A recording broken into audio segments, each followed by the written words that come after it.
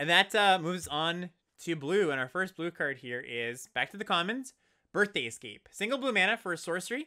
Draw a card. The ring tempts you.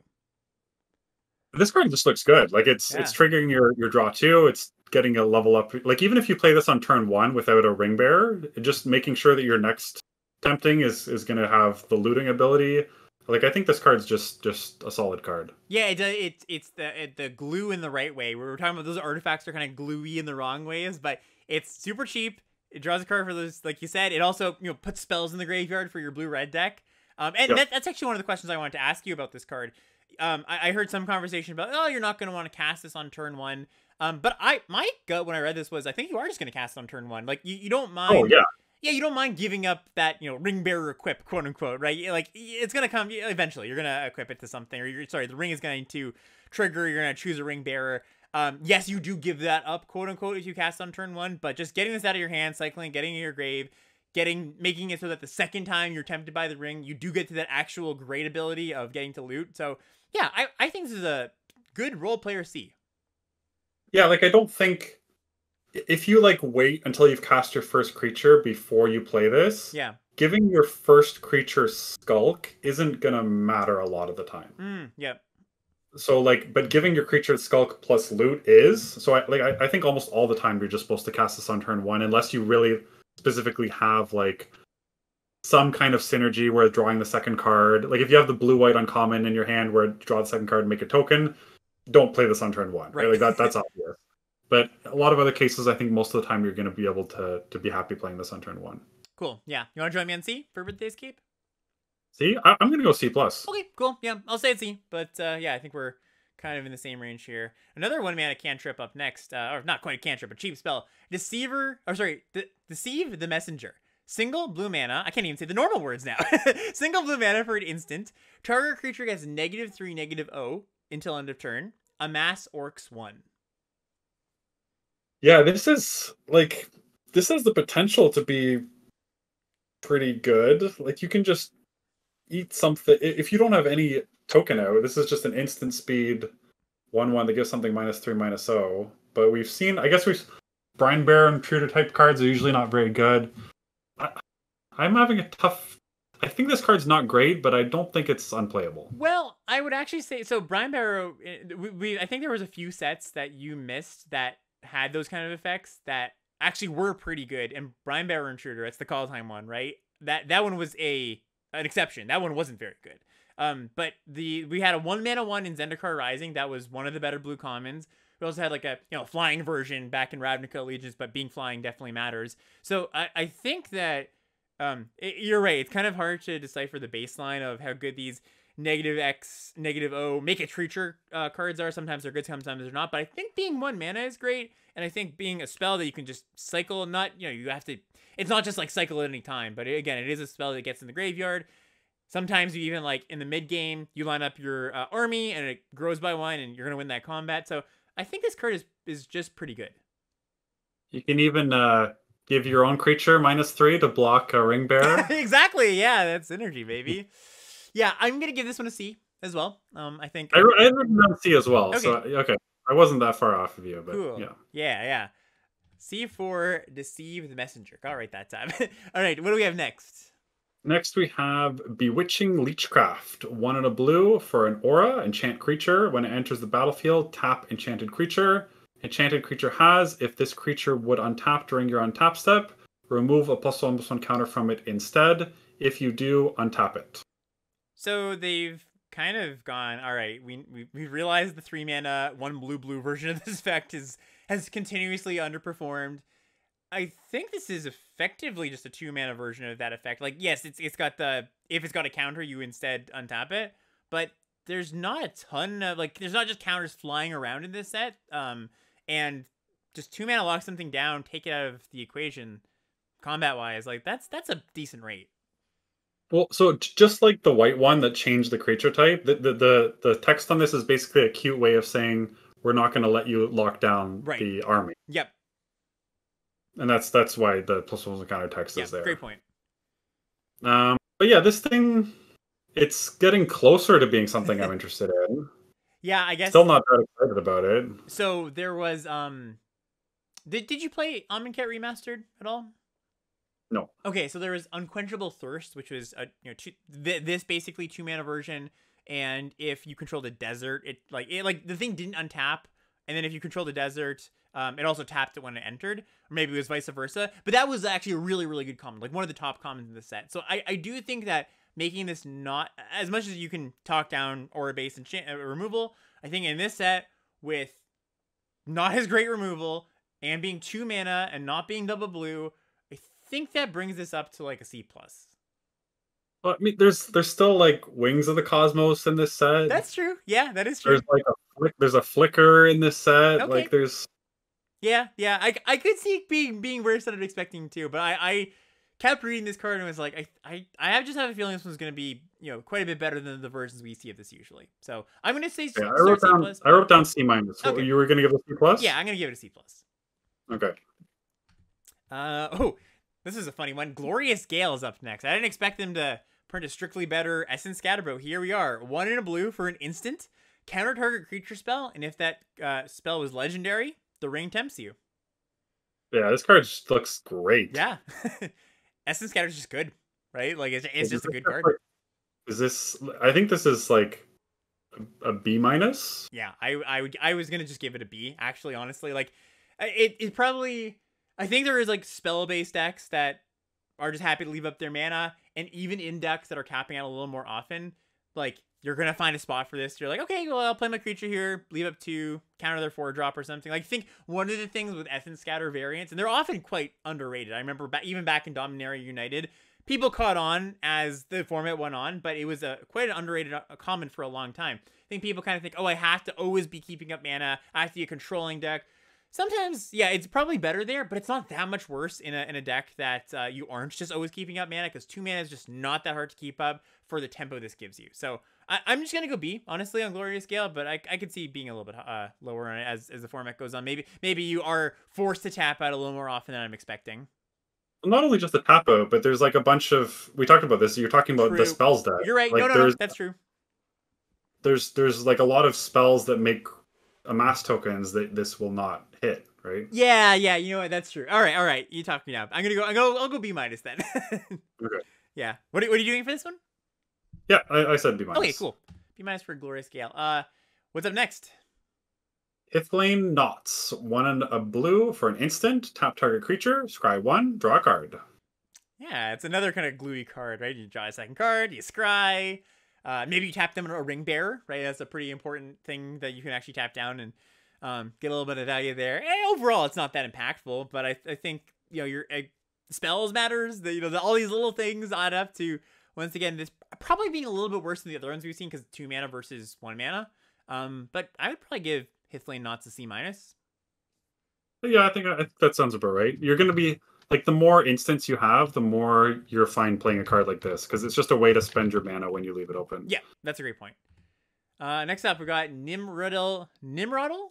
These names, man. I should have done a pronunciation guide before we did this. Nimrodal Watcher. 1 in a blue for a 2/1. Elf Scout. Whenever you scry, Nimrodal Watcher gets +1/+0 until end of turn and can't be blocked this turn. This ability triggers only once per turn. Yeah, so I talked about there being like a cycle of 2/1s for 2 in each color that I kind of liked, and this is the blue one, and this is maybe one of the best ones, because just like being able to hit for 3 every once in a while that they can't do anything about is pretty nice. Yeah, and so I was kind of going through archetype skeleton for blue green, and the thing I like about this card, sometimes we've seen versions of this, the fact where it's like when you cast a spell, it gets +1/+0 unblockable. We've seen versions of this before, but there's a lot of natural curves where you're just playing creatures on curve, and your 3-drop scries and your 4-drop scries, where I think this is going to be 3/1 unblockable a good amount of the time in the right deck. Like, you have to be in the scry deck, of course, and even still, sometimes you're just going to play this as a 2 in a deck that has like 5 scry cards, and sometimes you need a 2 and it'll get in, but I do think this is a pretty solid one. What do you want to give it? I'm just going to give it a C. I think it's just going to be fine. Yeah. Next up, we have Pelargreer Survivor. 1 in a blue for a 1/3 human. Tap, add 1 mana of any color. Spend this mana only to cast instant or sorcery spells. It's also got the ability 5 in a blue tap. Target player mills 3 cards. Yeah, this thing looks better than other versions of, like, we've seen 1/3s that tap for blue that only can be spent on instants and sorceries, and usually those cards are pretty bad. I think this thing might have a home, but I'm still like I'm thinking C minus on this still. Yeah, I think might have a home, but I'm skeptical. Is kind of what I'm thinking. Like I was gonna go D plus. I think anytime we've seen this effect, it's not even underperformed. It's like woefully underperformed. Like you're like, oh, it might be good in the deck that it belongs in, and then you're like, oh no, it's just actually terrible. And 1/3 is definitely like usually you see this on like 2/1s or 1/1s, and 1/3 is better. Ring Bearer adding 1 mana of any color is interesting. What do you make of that 6 mana ability? It's just like, well, I gotta end the game somehow. But yeah, like it's just it if your spells deck is just countering things and drawing cards and not doing anything, like Yeah. you're eventually gonna have turns where your opponent doesn't cast anything and you don't have anything to counter, and this just gives you a way to spend mana. Yeah, okay. I still am gonna start with a D plus. I agree it is better than the Sure. versions we've seen, but it's gonna have to prove itself, I think. What's up next? Next, we have Soothing of Smeagol. 1 and a blue for an instant. Return target non token creature to its owner's hand. The ring tempts you. Ooh, I like this. It's Non token is obviously on purpose, but unfortunate. yeah, of course. Yeah, I think that the I think most bounce spells we've seen with a little bit of upside recently have just been pretty good as long as they're 1 or 2 mana, or 3 or 4, and then they draw a card. It's interesting too, actually, because it's not that this matters too much, but ring tempting you at instant speed. Like if you have been tempting quite a bit, it's like 3 damage out of nowhere sometimes. Just little modality to the card. Don't think it's gonna come up that often. But I generally just like a copy of the bounce spell with a little bit of upside in most of my decks. So I would probably just give Soothing of Smeagol a C. I'm gonna go C minus, I Okay, yeah, think. that's respectable. I can see it being there too. Yeah. Next up, Captain of Umbar. 2 and a blue for a 2/3 human pirate. 1 tap, draw a card, discard a card. Uh D? Yeah, like D minus. Like the thing about looting, I think an interesting way to kind of look at it is it's kind of like life gain, where it's good if it's incidental, if it's on a spell or it's free with something like Rona we had in the last set, you don't have to pay mana. But when you're putting a card in your deck just to loot, it's not so good, right? It's good when you can just do it here and there. But here's the thing: this card's gonna be even worse in this set than it would normally because we have a looting outlet just Yeah. baked into the set mechanic. So yeah, I just don't think you're gonna ever play this card really. I might even just go D minus or F. Okay. Yeah, Yep. D minus sounds fine to me. All right, next up. Next, we have Dreadful as the Storm. 2 and a blue for an instant. Target creature has base power and toughness 5/5 until end of turn. The ring tempts you. So much worse than draw a card, but is it good enough to be playable?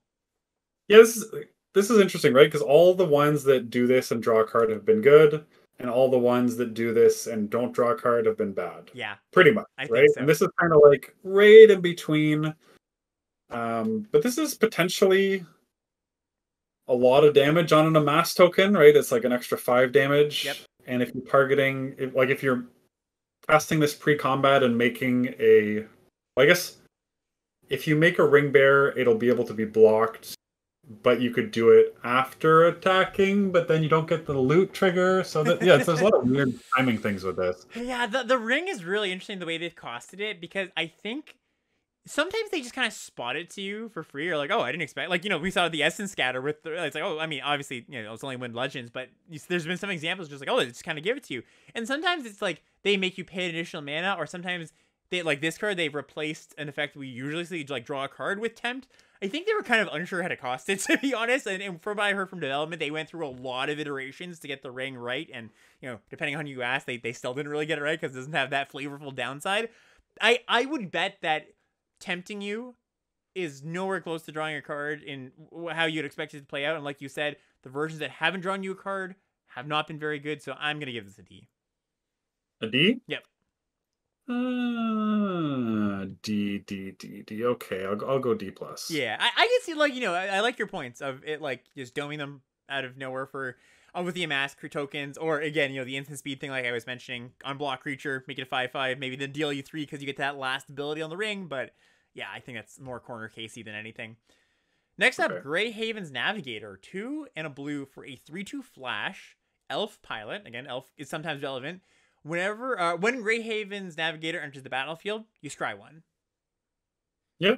Yeah, it was okay. Like You're Chrome Cat with Flash. yeah, Chrome Cat with Flash. I'm a Chrome Cat apologist. I kind of like that card, and this has synergies in the set. Flash is kind of nice. You know, Flash creatures play well with instants. Sometimes you're going to be able to activate a. You know, we've seen the Ewan was the blue green uncommon that grows when you scry. Sometimes uses this combat trick. There's other cards that do the same thing, grows when you scry. So yeah, I don't think this is an amazing card. I think I just give it like a C minus, D plus maybe, but it's gonna be a playable in your decks that care about scrying. Yeah, I have it a C minus. Cool. Yeah, C minus is good. All right, next up. Next we have Elithian Kingfisher. 2 and a blue for a 2/1 bird. It has flying, and when it dies, you can draw a card. I actually think, Mark, I think it's Ithilien. Oh, you're right. It is a Gotcha.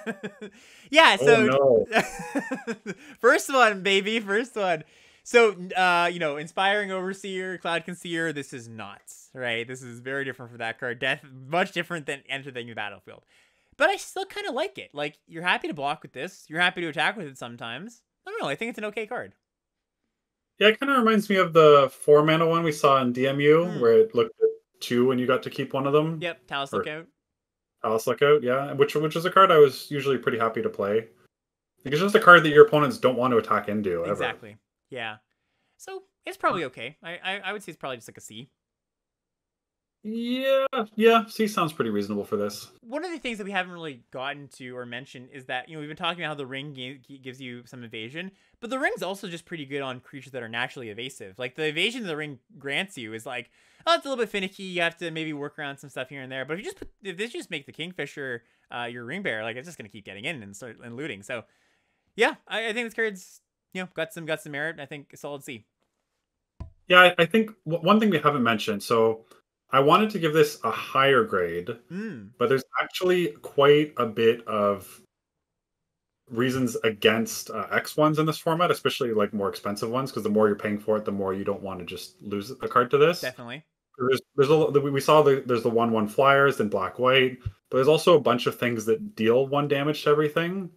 So I do think this card's pretty good, but it's going to suffer contextually in this set because there's a lot of things that are going to kill it pretty much for free. Yeah, that does suck. So do you want to go lower on it maybe, or just say it No, yourself? I'm still putting it as C because, as I said, like I think if this card dies to an incidental card, Yeah, you've gotten an incidental card, right? You kind of like made up for the free value they've got with free value on your side.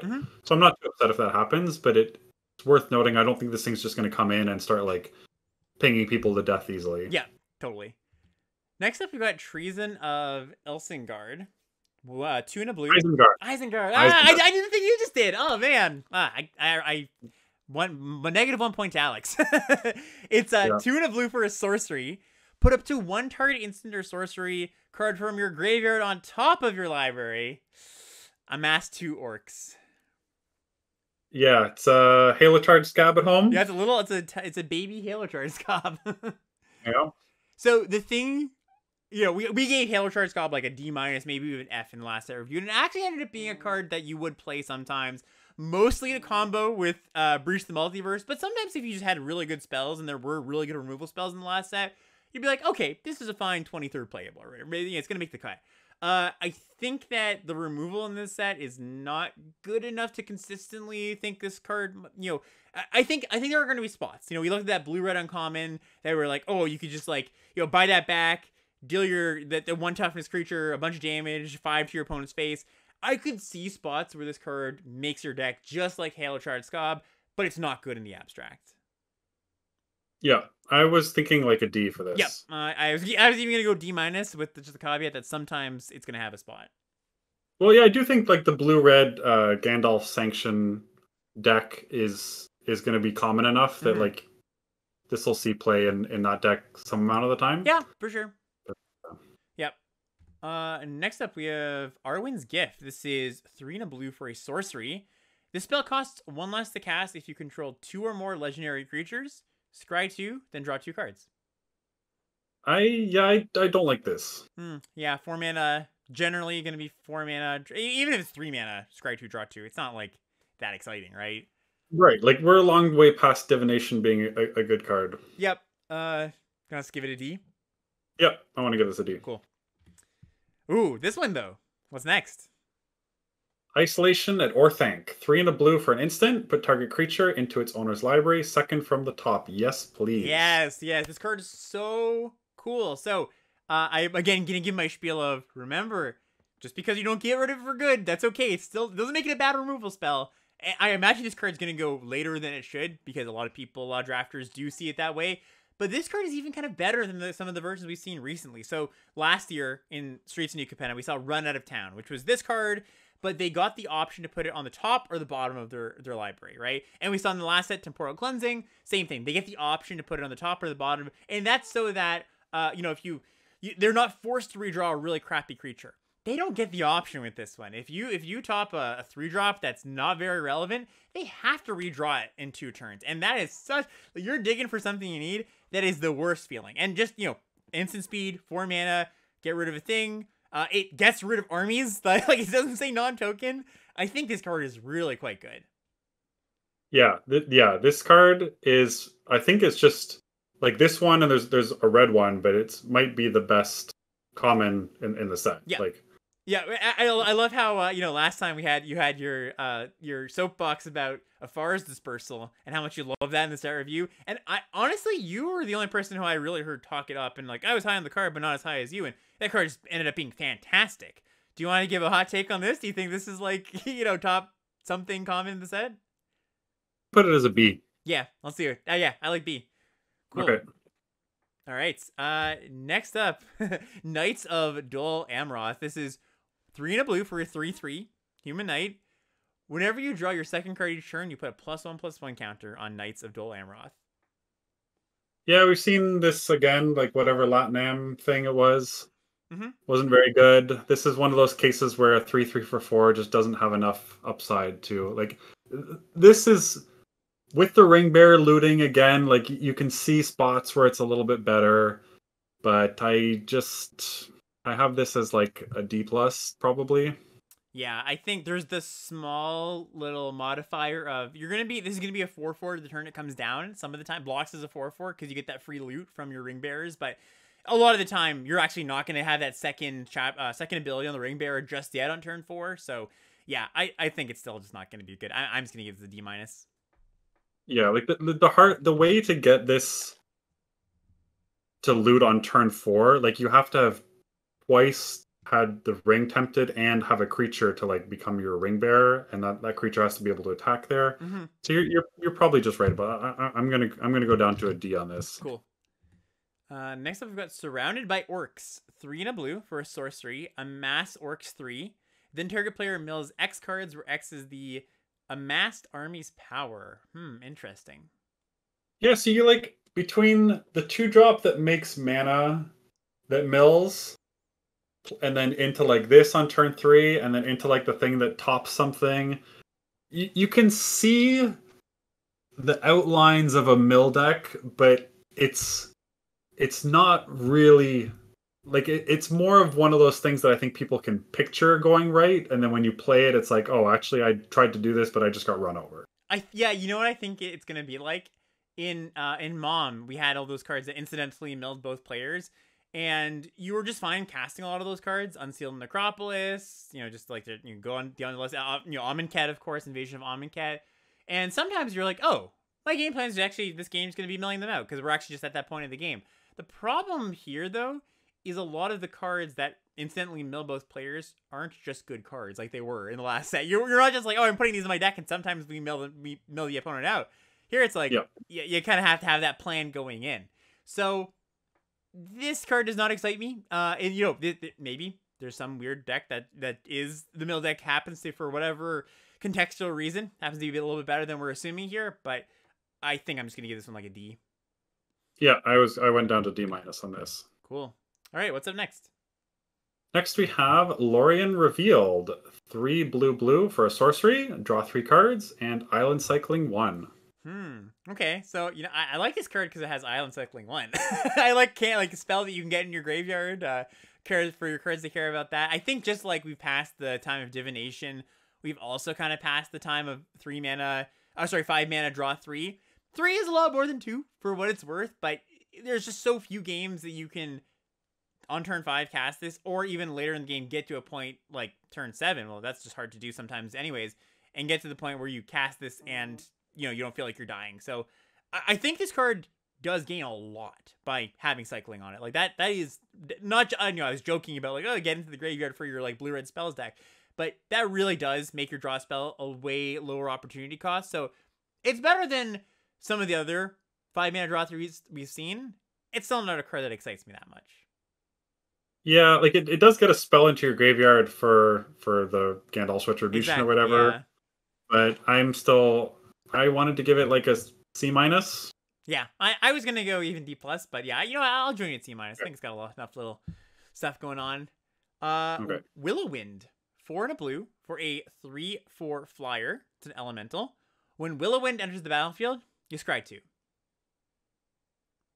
Yeah, I don't mind this thing. Like Scry 2 on a 5-drop is almost like drawing a card.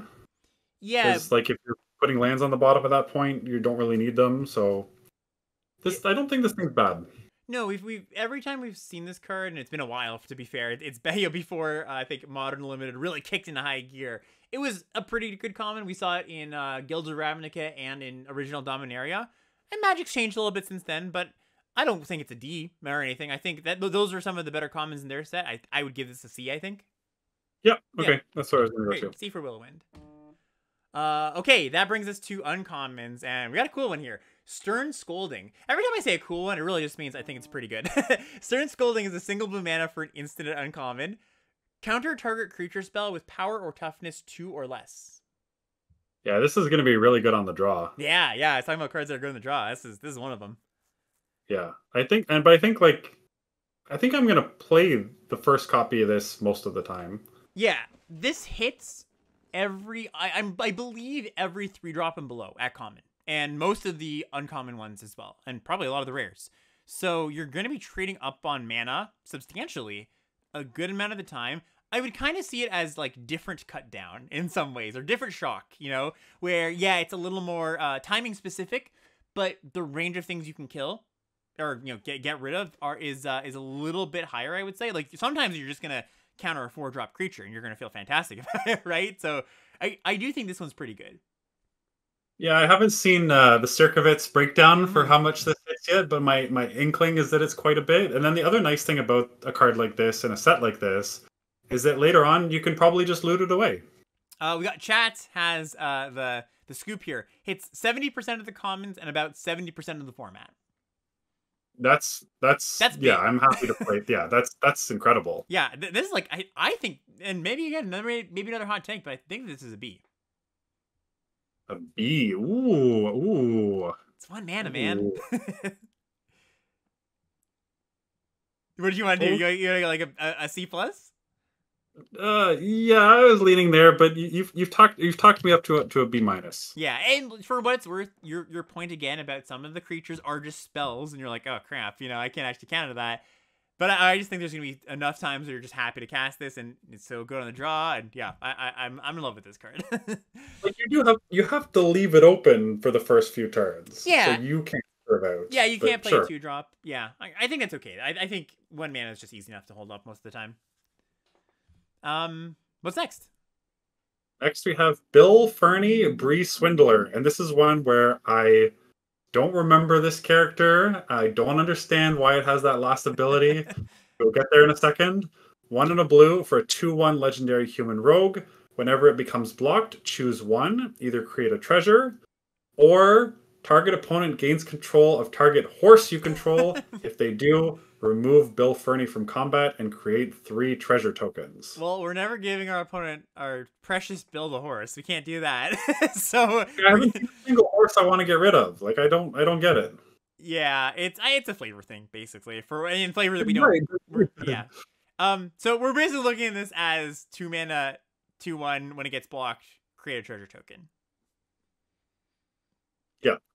Yeah, and that is not that great. Yeah, not that great. I'm comparing it. I know it's not a perfect comparison. Of course, I'm comparing it to Magda, the 2-mana red creature from Call Time. That whenever it attacks. Oh, it is not Oh no anywhere close. I know. I'm just using that as like for some context here, and it's much worse than that. Because if you're gonna have it attack and they block, well, it's gonna trade. Yeah, I mean it's not the worst creature in the world. Certainly, it's not. I don't think it's a D, but it's not great. I would probably give it like a C minus. Yeah, I'm gonna go D plus on Okay, this. yeah, no, I feel that too. I'm gonna stick with C minus, but I wouldn't be surprised if I'm higher on it than I should be. Next up, Council's Deliberation. 1 and a blue for an instant. Draw a card. And then it also says, whenever you scry, if you control an island, you may exile Council's Deliberation from your graveyard. If you do, draw a card. I like this card. Yeah, it's sweet. It's you know, a 2-mana draw 2 over some time. You have to have some scry in your deck, but it's not going to be that hard. Yeah, I think this card's really good. Yeah, and also I think the if you control an island is just they do that on quote unquote free spells just so you can't like put this into like your red deck that scries or whatever. Yeah. What do you want to give this one? I think I want to go B minus on this. Yeah, that's a reason. And that sound I know that might sound high to some people, but that just 2-mana draw 2 if you can get that. It doesn't. You don't have to get it right away, but just at some point, how many cards would you want to scry to be comfortable with this card in your deck? Yeah, so yeah, I guess so. For it to be a B minus, you want to pretty reliably have it draw a second card. Right. Like, that's I think implied, but something we should mention out loud. You probably want at least like 5 as a minimum, 4 or 5 as the bare minimum to play this. Yeah, that sounds right. And the thing is, like, a lot of the time, sometimes you even self mill this. That's kind of cool, and you're just like get some free value. And the thing about some build arounds is like, okay, well, if you don't meet the requirements, it's just a 0. Yeah, it's 2-mana to cycle. That's not great, but it's also not like, oh man, I bricked. I have this thing stuck in my hand. So yeah, I like something in the B range for Council's Deliberation as well. Yeah, you're giving it a B? Yeah, let's give it a B. Okay. What's up next? Next we have Elrond, Lord of Rivendell. 2 and a blue for a 3/2 legendary elf noble. When he or another creature enters the battlefield under your control, scry 1. If this is the second time this ability has resolved this turn, the ring tempts you. I wonder how much better or worse this is than the common one that has flash and just scries 1. Yeah. It looks like it should be so much better. Right, yeah, but like, how often are you gonna trade that second ability? I imagine some amount of the time. I don't want to discount it. I think it's gonna come up certainly. But not having flash is a thing. Also, being a legend is a good thing. I also don't want to overlook that. So we gave. I think I'm probably gonna give the same grade to this as we gave the last one. It's got some pros, some cons. So I just give Elrond a C minus. C minus. Yeah. I think Elrond's a bit better than that. Okay. There's a number of things that make 2 creatures, but I guess not like black white is better at it than blue is. I'll just give it a C. Okay, C for Elrond. I was gonna go C plus, but I'll be come down on it a little bit, I guess. Next up is Ireth, the Healing House. Oh, sorry, Ireth of the Healing House. 2 and a blue for a 1/4 legendary creature human. It's got 2 abilities. First one is tap to untap another target permanent, or tap to untap 2 legendary creatures. Yeah, so it's kind of a mana dork. We've seen like Clever Conjurer type stuff like this before that's been fine. Yep. And this being a 1/4 is pretty nice for blocking, like specifically ring bearers, but just blocking in general. So I think this thing's not bad. Like I think I'd be happy to play this. Happy to play this is slightly higher than I... Like a C, I was going to say. I was going to go lower. I think because Clever Conjurer wasn't great, and that was like, I don't know, a D, and I'd probably give this the bump of the legendary and being a 1/4 in a set that cares about that, like to a D plus or a C. I think put me down for C minus. I think, yeah.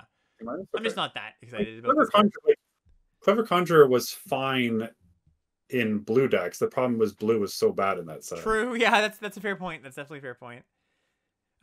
Next up we got Saruman's Trickery. 1 blue for an instant. Counter target spell on Mass Orcs 1. Ooh. Yeah, that's a nice upside on a counterspell. Yeah. Especially if it's, it is, like, the thing is, blue I think is tertiary in amassing. So you're often going to get the 1/1 rather than get a 1/1 counter. And Yeah, that punch is a Mystic Snake. yeah, exactly. It's a baby Yeah. Mystic Snake. Yeah, that's cool. I think this is like counterspell, 3-mana counterspell is always right on the cusp of like, give it a little bit, it's pretty good. Just have regular counterspell at 3 mana, or cancel, I should say, is like, whatever. I think this set's got enough instance that you're gonna be able to hold up mana enough. So yeah, I think C+ for Sorman's Trickery. C plus. I wanted to go higher than that. Oh, Actually. really? Just like a B- maybe? Uh, yeah, I was gonna be brave and say B, but I'll say B minus. All right, I'll join you. Yeah. That sounds good. Okay. What's up next? Next is the Bath Song. 3 in a blue for a saga. Chapter 1 and Chapter 2 are both draw 2 cards, then discard a card. And Chapter 3 is shuffle any number of target cards from your graveyard into your library. Add blue. So Clear the Mind kind of variant, or Sam Black card of the set. So it's seeing a lot of cards. Draw 2, discard 1 for 2 turns. That digs you pretty deep. It's also it's not like a Clear the Mind, because if your library's getting low, you can't cast this. That's fair. Yeah, we have to be a bit more judicious about your game plan there. Yeah. Like how many cards do you need in your deck to not deck with this? You need 5, right? No, 6, because you're drawing 2 plus 1 plus 2 plus 1. Yeah. So you need 6 cards in your deck for this to be not decking you. I don't think that's that hard. No, I'm like, Yeah. You're just pointing it out for sure. That's the allure of this card more than the just the chapters. Then that's not a huge upside to me. And like draw 2, discard a card. So it's basically draw 4, discard 2 for 4 mana over 2 turns, which is fine, but not great. Especially when you're going to be like looting anyways if you're tempting the ring. Plus that. No. So go ahead. Yeah, I was just gonna say I'm. When I first read this card, I was like, oh, it looks like a nice value card. But then, like, the more I thought about it, I started to come down on it. I do really like after 2 turns of drawing cards, you get to add some mana. Like, that is... Adding that blue is pretty nice, too. I don't know. I think I'm probably going to be a bit higher on this one. Like, we talked about the the pitfalls of expensive Sorcerer Speed card draw, but I think this one's got enough going on that I'm going to give it a C+. I was going to say C. Okay, yeah, fair. So we're not that far off. Yeah. Next one, Gandalf. Our first Gandalf card. Friend of the Shire. 3 and a blue for a 2/4 flash legendary creature. You may cast sorcery spells as if they had flash. It also says, whenever the ring tempts you, if you choose a creature other than Gandalf to be your ring bearer, you draw a card. Yeah, this card's pile of value. Yeah, this is sweet. So, you flash it in. Maybe you did 2-drop. Maybe you just block a 3/3 or something. But then, yeah, if you turn all your ring-bearing things into draw a card, like that really adds a lot onto the ring-bearing mechanic. And there's no limit of 1 per turn. So if you like have those blue cantrips that tempt, like each one of those are drawing you 2 cards. Yeah, huh.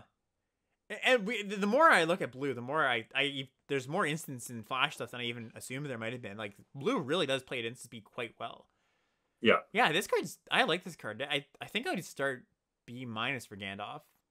I was gonna go C+. Okay, yeah. I'm gonna stick with my B-, but yeah, that's a cool card. Okay. What's up next?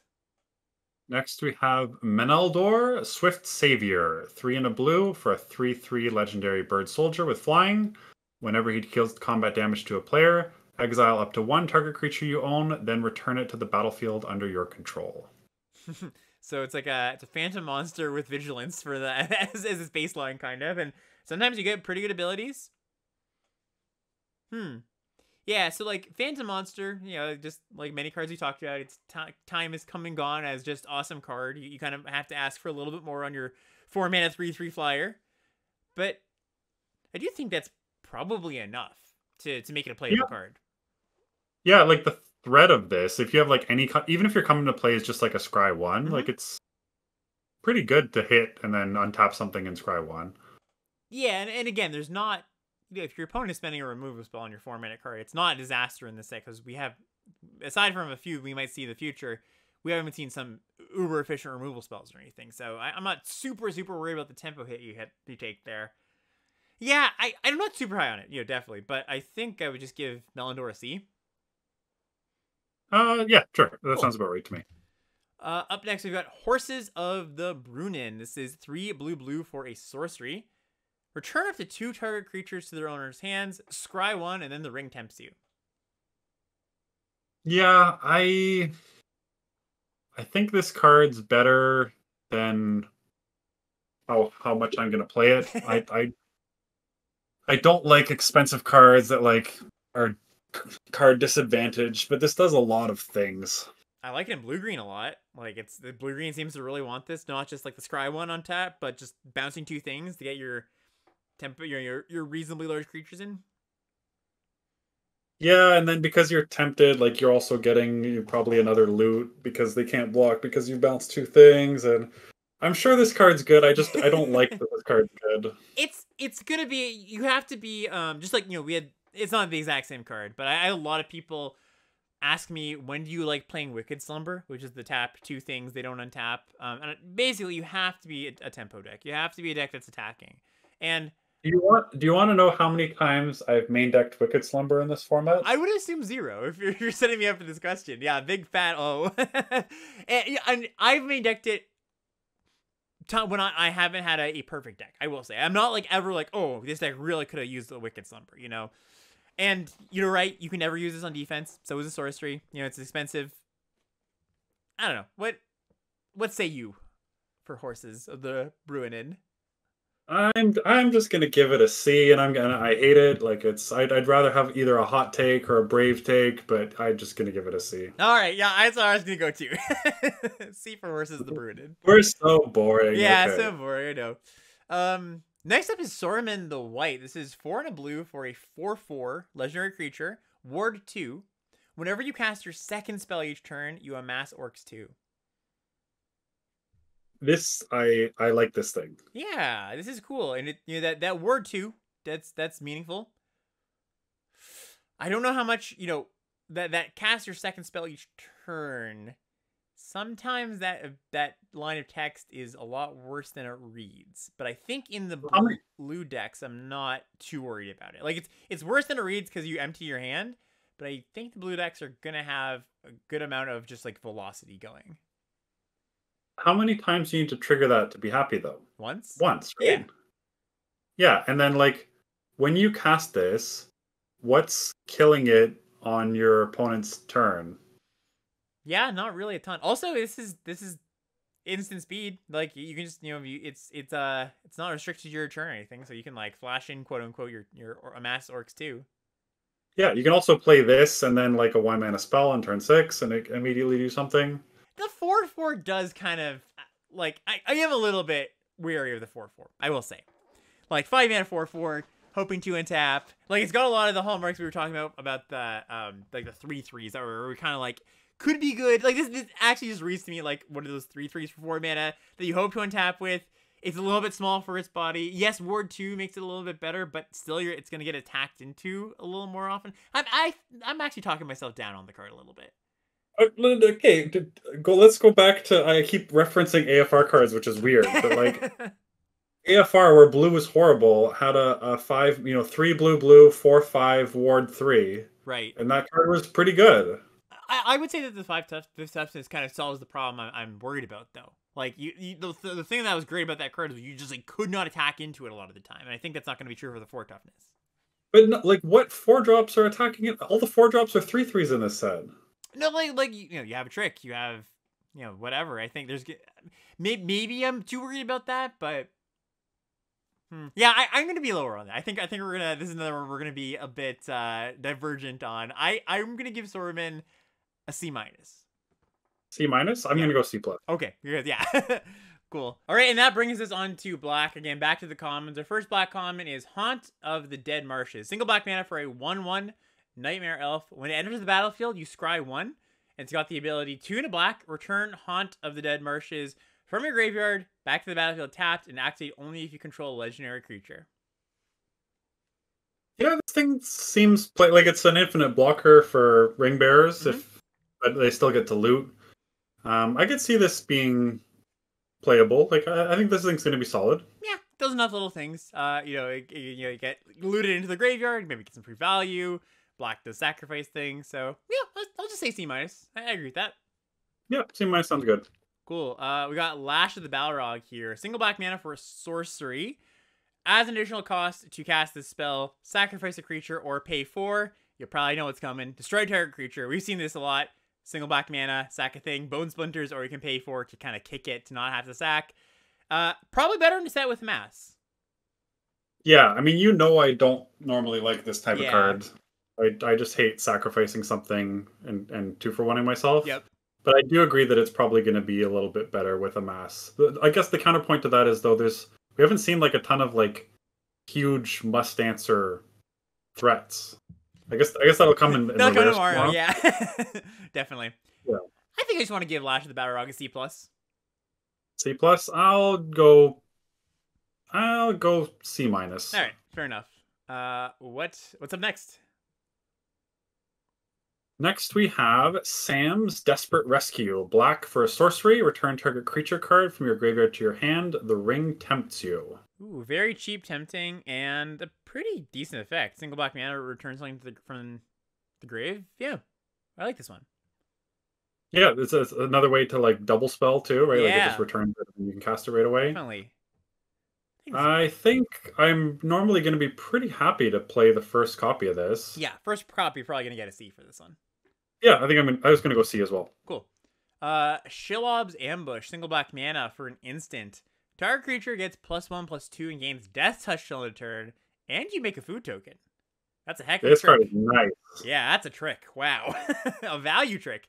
Like, usually the value tricks cost 2-3 mana, but 1 mana, you're going to win a lot of combats with +1/+2 and Death Touch. Yeah, like win a combat and get a rectangle for 1 mana is pretty, and like this, it can even just be like your 1/1 eats their 6/6 or like trades with their 6/6. Counter a burn spell, counter a fight spell. You know, like, yeah, I'm gonna go C plus on this one. This is another really good trick. I think I'm gonna go B minus. Okay, wow. Okay, yeah, even higher. I really like this card. I don't mind that at all. Next up, we've got Easterling Vanguard. 1 black for a 2/1 human warrior, and when it dies, you amass Orcs 1. Yeah, this is the black cycle of what I talked about. Yep. 2/1s for 2, dies ability, and I kind of like this card. Yeah, I think it's just a solid card. I'd give this one a C. Yeah, sure. Cool. I think we gave the other 2 C's as well, maybe. So yeah, I think nice that we're blazing through these now. We know most of the mechanics. Yeah, we're pros now. We've done all our big speeches on all the mechanics. Now we can just fire them off. Yeah, and come to something that's interesting. We'll take a minute, but we'll just otherwise go through it. Mordor Muster. 1 black for a sorcery. You draw a card, you lose a life. Amass Orcs 1. So if this was just always on a 1/1, we've seen cards like this before, and that losing 1 life does matter. So I think this is worse than that. So this is probably worse than it looks. I think so too. Yeah, because in the middle of the game, like if you ever, or like they get worse in multiples, which is kind of awkward, right? Like you want your comments to be like your great comments to be like, oh, I take this and I take all the copies I can get. You're not that happy actually after the second one. So I think the first one's probably like a C plus. Like if this is one of your few things that amasses, it's great. Not going to be that likely it's going to be one of the few things, but I think it just diminishing returns past the first one. So you want to go like C on this? Yeah, or? I think C. Okay. All right, what's next? Next we have Morgul Knife Wound. 1 black for an aura, enchant creature. Enchanted creature gets -3/-0 and has at the beginning of your upkeep, exile this creature unless you pay 2 life. It's another one of these effects that they're like just pushing, trying to make us play them. I still think this one's pretty bad. Like if you're aggressive, you're not getting an attack, and if you're defensive, they can probably play the 2 life if it's like some creature with a good ability they want to keep around. So I think this is probably close to an F. Yeah, I had D. Like it just gives them a blocker for your ring bearer, Yeah. and like it's No, no thank you. stab wound. I had D minus. Yep. Nasty End is up next. We got 1 black for an instant. As an initial cost to cast it, you sacrifice a creature. You draw 2 cards, but if the sacrificed creature was a legend, you draw 3 cards instead. I don't like this. Yeah, it's... like even village rights, it's sometimes hard to leave up, and this is 2 mana. I could see, we were talking about ways that you want to, sacrifice your amass tokens. Like, that's not too bad to cash in one of your half of a card for 2 cards. Like, 1.5 for 1 for 2 mana. And then sometimes they're going to go for a removal spell in your legend. Yeah. So what do you want to give it? I wasn't going to give it a high grade. Just you came in like, I don't really like this. I was going to give it a D plus still, but I think it's okay. Okay. Yeah. I'll give it a D. Okay.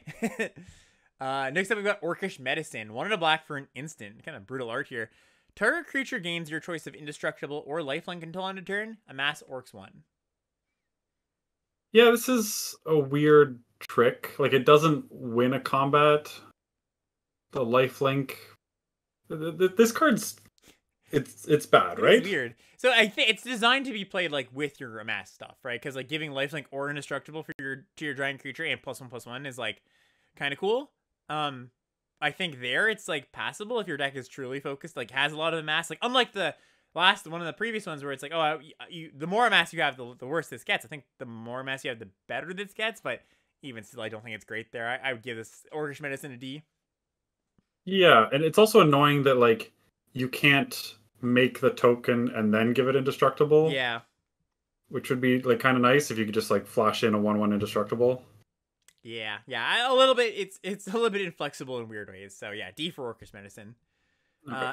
Then we have the Black Breath. 2 and a black for a sorcery. Creatures your opponent's control gets -1/-1 until end of turn. The ring tempts you. Yeah, so we kind of alluded to being punished for having X1s, and this is one of the most obvious ones. Yeah. And cards like this are interesting because either, like in a set where there's a lot of X1s, either these cards are very good because they kill a lot of things, or these cards are so good and so prevalent that X1s become less playable, Right. and make these cards like less good. So I'm not sure where on the sliding scale this is going to be, but I do think, like, if you're killing their 2-drop and having the ring tempt you, it's not great. But if you're getting 2 things with this, it's amazing. It's probably just a sideboard card, though, right? Like, I don't think you should main deck this card. I think too often it's going to do almost nothing. I wasn't going to give it a sideboard grade. I think I'm in, like, the D+ range. Mm-hmm. All right. Because I do think it's, like, post-combat, you can do, like, the ring tempting you is not nothing. That's true. There's a lot of X1s, like, White's commons were all 1/1s, 2/1s, 3/1s. Yeah. Tokens. I'm not super convinced. I'm going to give the sideboard grade, but... Okay. Yeah. What's up next? Next we have Claim the Precious. 1 black for a sorcery. Destroy target creature. The ring tempts you. So when I first saw this, or I should say when everybody else first saw this, they were like, oh, it's like, murder and the ring tempts you. And I was like, instant speed is so much worse than sorcery speed. But like, it's still pretty solid for what we have to work with. I think, yeah, sorry, go ahead. Well, the point I was going to make is that, like, a lot of times you want to be tempting the ring pre-combat anyways. Right. Yeah, I think this card is still going to be overrated. I think it's going to perform, in 17 lands, it's going to have, like, a lower win rate than people are expecting. It's going to be a card you play, and probably a card you're happy to take relatively early. I'm going to give this a C+. I do think yeah. I had just written down C+ for myself. Just note that sorcery is quite a bit worse than instant. Yeah, just when you, like, just note that C+ is not a B-level card. Right. Like, that's just what we're saying here. Yeah, exactly. Next card is Dunland Cribane. This is 3 and a black for a 1/1 flyer. I mentioned this one earlier. 2 and a black. 2 and a black. Sorry, 2 and a black for a 1/1 flyer. When it enters the battlefield, you amass Orcs 2. So it's like reverse Preening Champion. Yeah, get the flying body's a little smaller. This card looks good though. Yeah, no, it's still very good. No doubt about it. Like, you can get a lot worse than Preening Champion and still be great. Oh yeah, exactly. There's big, lot of room there. I would give this one a B+. Or sorry, B-, I think. Yeah, I was gonna say this is a B-level card. Yeah, this card is quite good. And I'll join you on a B-. All right, and what do we have next? Mordor Trebuchet. 2 and a black for a 1/4 artifact creature wall. It has Defender, and whenever you attack with 1 or more goblins and or orcs, create a 2/1 colorless construct artifact creature token with flying named Ballistic Boulder that's tapped and attacking that you sacrifice at the end of combat.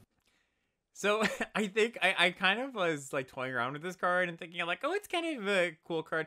I think it's just like Windrake that can't attack sometimes and blocks a little bit better, but I don't think that makes up for it not attacking sometimes, you know? Okay. See, I read this card and I was like, oh, this. I guess the annoying thing is you sacrifice the end of combat instead of end of turn, so you can't like. Because there's a lot of ways to sacrifice Right. extra rectangles in this set. But I don't know if enough of them are instant to make that great. We haven't seen a ton, even in Black at Common so far. Well, there's been like a Bone Splinters and a Village Rites already, right? Right, and the like you said, the Bone Splinters it doesn't work It's because yeah. sorcery, yeah.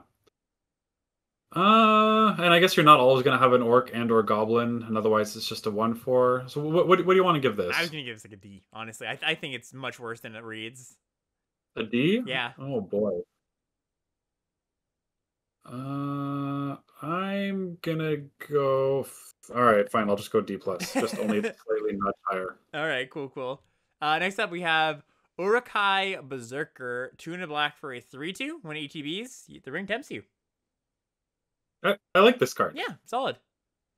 Yeah, because like I mean, at its worst, it's a 3/2 skulk that's a legend, right? Like at its worst. Yeah, and it makes all your future ring tempts better. And that's probably a C. Yeah, I was gonna give this thing a C plus. Okay, yeah, I'm gonna stick with my C. The Scourge of Commander players everywhere. Mirkwood Bats, 3 and a black for a 2/3 flyer. Whenever you create or sacrifice a token, each opponent loses 1 life.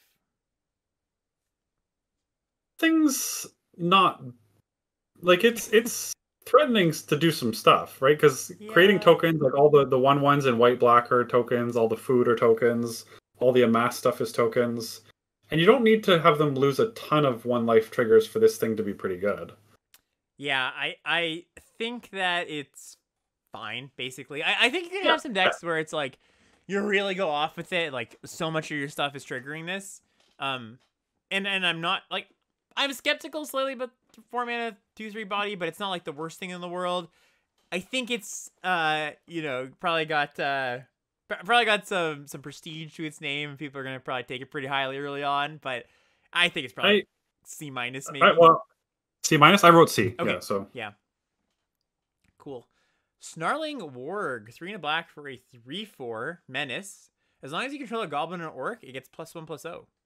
A 4/4 menace if you have a goblin or orc. Yeah, that's not bad. That's not bad. I mean, we just saw the 4/3 menace from Mom be not great. Yeah. That was like there's a lot of reasons for that. Yeah. I don't think the reasons hit as hard here. No, definitely. And then the 4th point of toughness also avoids the lightning strike in the set. So I think this thing's got some potential to hit pretty hard. Yeah, I was just gonna give Snarling Warg a C. See, yep, C sounds good. Then we have here's kind of an interesting one: the Torment of Golem, 3 and a black for a sorcery. Target opponent reveals their hand. You choose a non-land card from it. That player discards it, and you amass orcs too. Yeah, this is the card where I actually like really started thinking hard about how good amass is. Because if you're making a 2/2 and coercioning them, I really like that card. But if you're like coercioning them and putting 2 counters on an existing creature, that does not sound like a good card at all.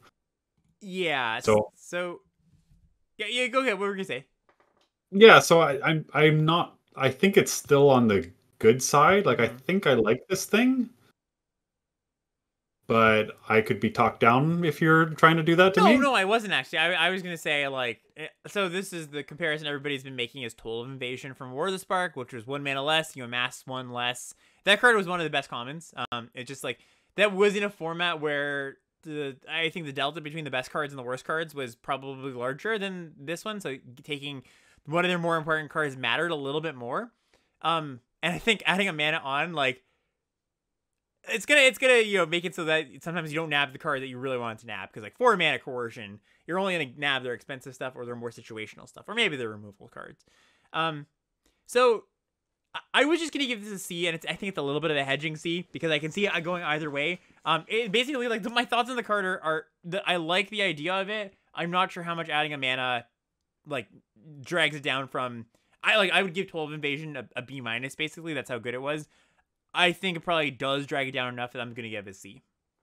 See, I'll go C plus. Cool. Just I like looking at opponents' hands. Yeah, me The too. information is I do as worth so well. much.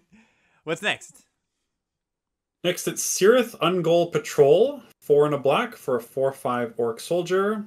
Has the ability to pay 1, tap, and sacrifice another creature, draw a card, then create a food token. It's interesting. It's enticing. It's got a lot going for it, but it's also like 5 mana. It's a big body though. Yeah, what's your take on Yeah, this? like this is another way to throw away that trebuchet because it gives Sure. you an orc Yeah. and gives you an instant way to sack it. But the thing is, when you play a 5-drop, you either typically want it to give you immediate value or you want it to be a card that's like helping you end the game. Right. And this isn't really doing either of those. Yeah, that's my feeling too. Yeah, there was a card in Ikoria, Bushmeat Poacher, which was 4/2/4. Did this, but you sack a creature, draw a card, gain life equals toughness, and that card was pretty solid. But that also had an active treason in that set. I don't think we have an uncommon variant, but it's not quite the same. And a whole other man. I think this card reads pretty well, but I actually think it's gonna play out a lot worse than it looks. So I'm gonna give this a D plus. Yeah, that's where I was on this as well. Cool. I think that's our last black common here. Troll of Khazad-dûm. This is 6 in a black, or sorry, 6 mana, 5 in a black for a 6/5. It's got kind of like super menace. It can't be blocked except by 3 or more creatures, and it's got swamp cycling 1. So this is our black swamp cycler. I just like the other two. Well, the blue one not as much. The white one I liked a lot. This one I like a lot as well. I like this one a little bit less than the white one. I think just like it's kind of big dummy. Doesn't have an ETB. We gave the white one a C. I think I would probably give this one a C minus, maybe a D plus. Okay, I was gonna go C on this. Okay, yeah, I'll stick with my C minus. I think it's just like a little bit worse than the white one. And on to the uncommons. Golem's Bite. Single black mana for an instant. Target creature gets -2/-2 until end of turn. So nice little disfigure. Also has an ability, weird on an instant, but exile it from your graveyard and pay 3 in a black. The ring tempts you and activate only as a sorcery. Card's great. Great, yeah. Like disfigure is great. The tempts upside is great. Nothing to say bad about it. I want to give Golem's Bite a B. I was gonna go B plus. Oh, okay, yeah. Yeah. Sweet. Read our next Golem card for us here. Next is Golem Patient Plotter. 1 and a black for a 3/1 legendary halfling horror. When it leaves the battlefield, the ring tempts you. Pay black, sacrifice a creature. Return Golem from your graveyard to your hand. Activate only as a sorcery. So that's kind of nice. 3/1 that your opponent, like, they're gonna want to trade off with the 3/1, and that gives you a little bit of value. I don't know how much that sacrifice ability really comes up. Like, it's a sack outlet, but Well, okay, so yeah. sorry. I started interrupting you No, more. go ahead. Can't you just sacrifice this and return it? No, because it has to be. Oh, yeah. Sacrifice a Look creature. at the wording, right? Like it doesn't target. That's so strange. Yes, I think you're right, and maybe somebody in chat can correct us, but it doesn't say like only activates from your graveyard. It doesn't say, huh? Okay, chat saying it has to be. Chat saying it has to be. It's implicit. Okay, that's what I would read too, but it is interesting. Yeah, that's probably how they intended it. But when I read this card, I like kind of did a double take, thinking like, wait a second. Apparently, return implies it has to be in the graveyard. Okay, so it's like an implicit thing. Okay, so it does have to be in the graveyard. So let's skip past that then. Okay, yeah, because I guess to announce the ability, you pay the cost, but you have to already be announcing the ability, and it's not a legal ability when it's not in the graveyard. So I still like it. That makes sense, but I still like if this was 3/1 when it leaves the battlefield, ring tempts you. I'd be pretty happy about it. I mean, it's got a little bit. Oh yeah, the card looks great. Yeah. Yeah, B minus for Golem. I'll go higher than that. I think I'm gonna go B. All right, you're a little bit higher on the Golem cards than me. Next up is Gore Bag of Minas Morgul. 1 and a black for a 2/2 legendary creature, Orc Soldier. Whenever a goblin or orc you control deals combat damage to a player, you can sacrifice it. When you do, either draw a card or make a treasure token. Just like why? Why? Like what are you doing with it? Is what you're saying? Yeah, like the text. I think the text is basically irrelevant.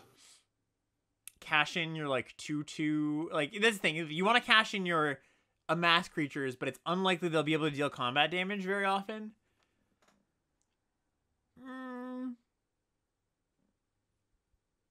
No, this isn't a combo with the catapult because the catapult tokens aren't. They're not Yeah, goblins. Catapult's not an orc They're or like goblin. rocks or something. Yeah, like ring bearer. Like if you make your mass tokens ring bearers, and then you can draw a card off. It's a lot of hoops to jump through. I think this card's not very good. I would give this card like it's a legendary 2/2. I think it's with minor upside. I think it's like a C- or D+. Yeah, I have it as D+. Okay, yeah, let's do that. Next up, March from the Black Gate. 1 in a black for an enchantment. When March from the Black Gate enters the battlefield, and when an army you control attacks, amass orcs 1.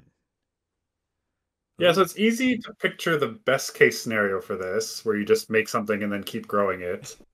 But yeah, I'm trying to imagine the best case scenario. But you play it on like on 2, and then you attack as a 2/2, and it gets it. I think this card is horrendous. It's horrendous. Yeah. Okay, yeah. you're saying it's not good. Yeah, okay. Oh man, yeah, I think it's like an F. Okay, I'm with you there. Okay, cool. Yeah. It's like the worst version of Bitter Blossom I've ever seen. Holy. Yeah. All right, what's next? Next, we have Grima Wormtongue. 2 in a black for a 1/4 legendary human advisor. Your opponents can't gain life. Tap, sacrifice another creature. Target player loses 1 life. If the sacrificed creature was legendary, amass orcs 2. Yeah, so this is an interesting one. I feel like there are probably certain cards that play well with this that aren't necessarily apparent. The baseline's not great. Yeah, the baseline's not great. The gain life is nice against food, but not going to be like that relevant. Like white doesn't even have the like a 2/2 lifelinker. Like there's no lifelink creatures in this set that I've seen. Again, high toughness, low power, same old story we've been saying the whole time. Which is a good thing. Yeah, for sure. But yeah, I'm not very excited about this guy. No, I think this is a D. Yeah. All right, Nazgul. 2 in a black for a 1/2. Death touch. You when it enters the battlefield, the ring tempts you. And whenever the ring tempts you, you put a +1/+1 counter on each wraith you control. And Nazgul is a wraith. And a deck can have up to 9 cards named Nazgul. So a little flavor text. You're never actually getting 9 of these. That's pretty good. 2/3 death touch, ring tempts you. I like that. Oh yeah, I think this card's really good. Oh yeah, this is. Oh yeah, we sounded so Canadian. Oh yeah, for sure, man. Oh yeah, for sure, oh yeah. two Canadians here, just reviewing cards. This is like a we gave Frodo a pretty high grade, and I think this is along the same lines. I think I'd give Nazgul a B minus. Yeah, I think I'm with you there. Yeah. On a B. Sweet. Yeah, let's do B. B for Nazgul. Next up, Bitter Downfall. 3 in a black for an instant. This spell costs 3 less to cast if it targets a creature that was dealt damage this turn. Destroy target creature, its controller loses 2 life. Another really good card. Yeah, just straight up.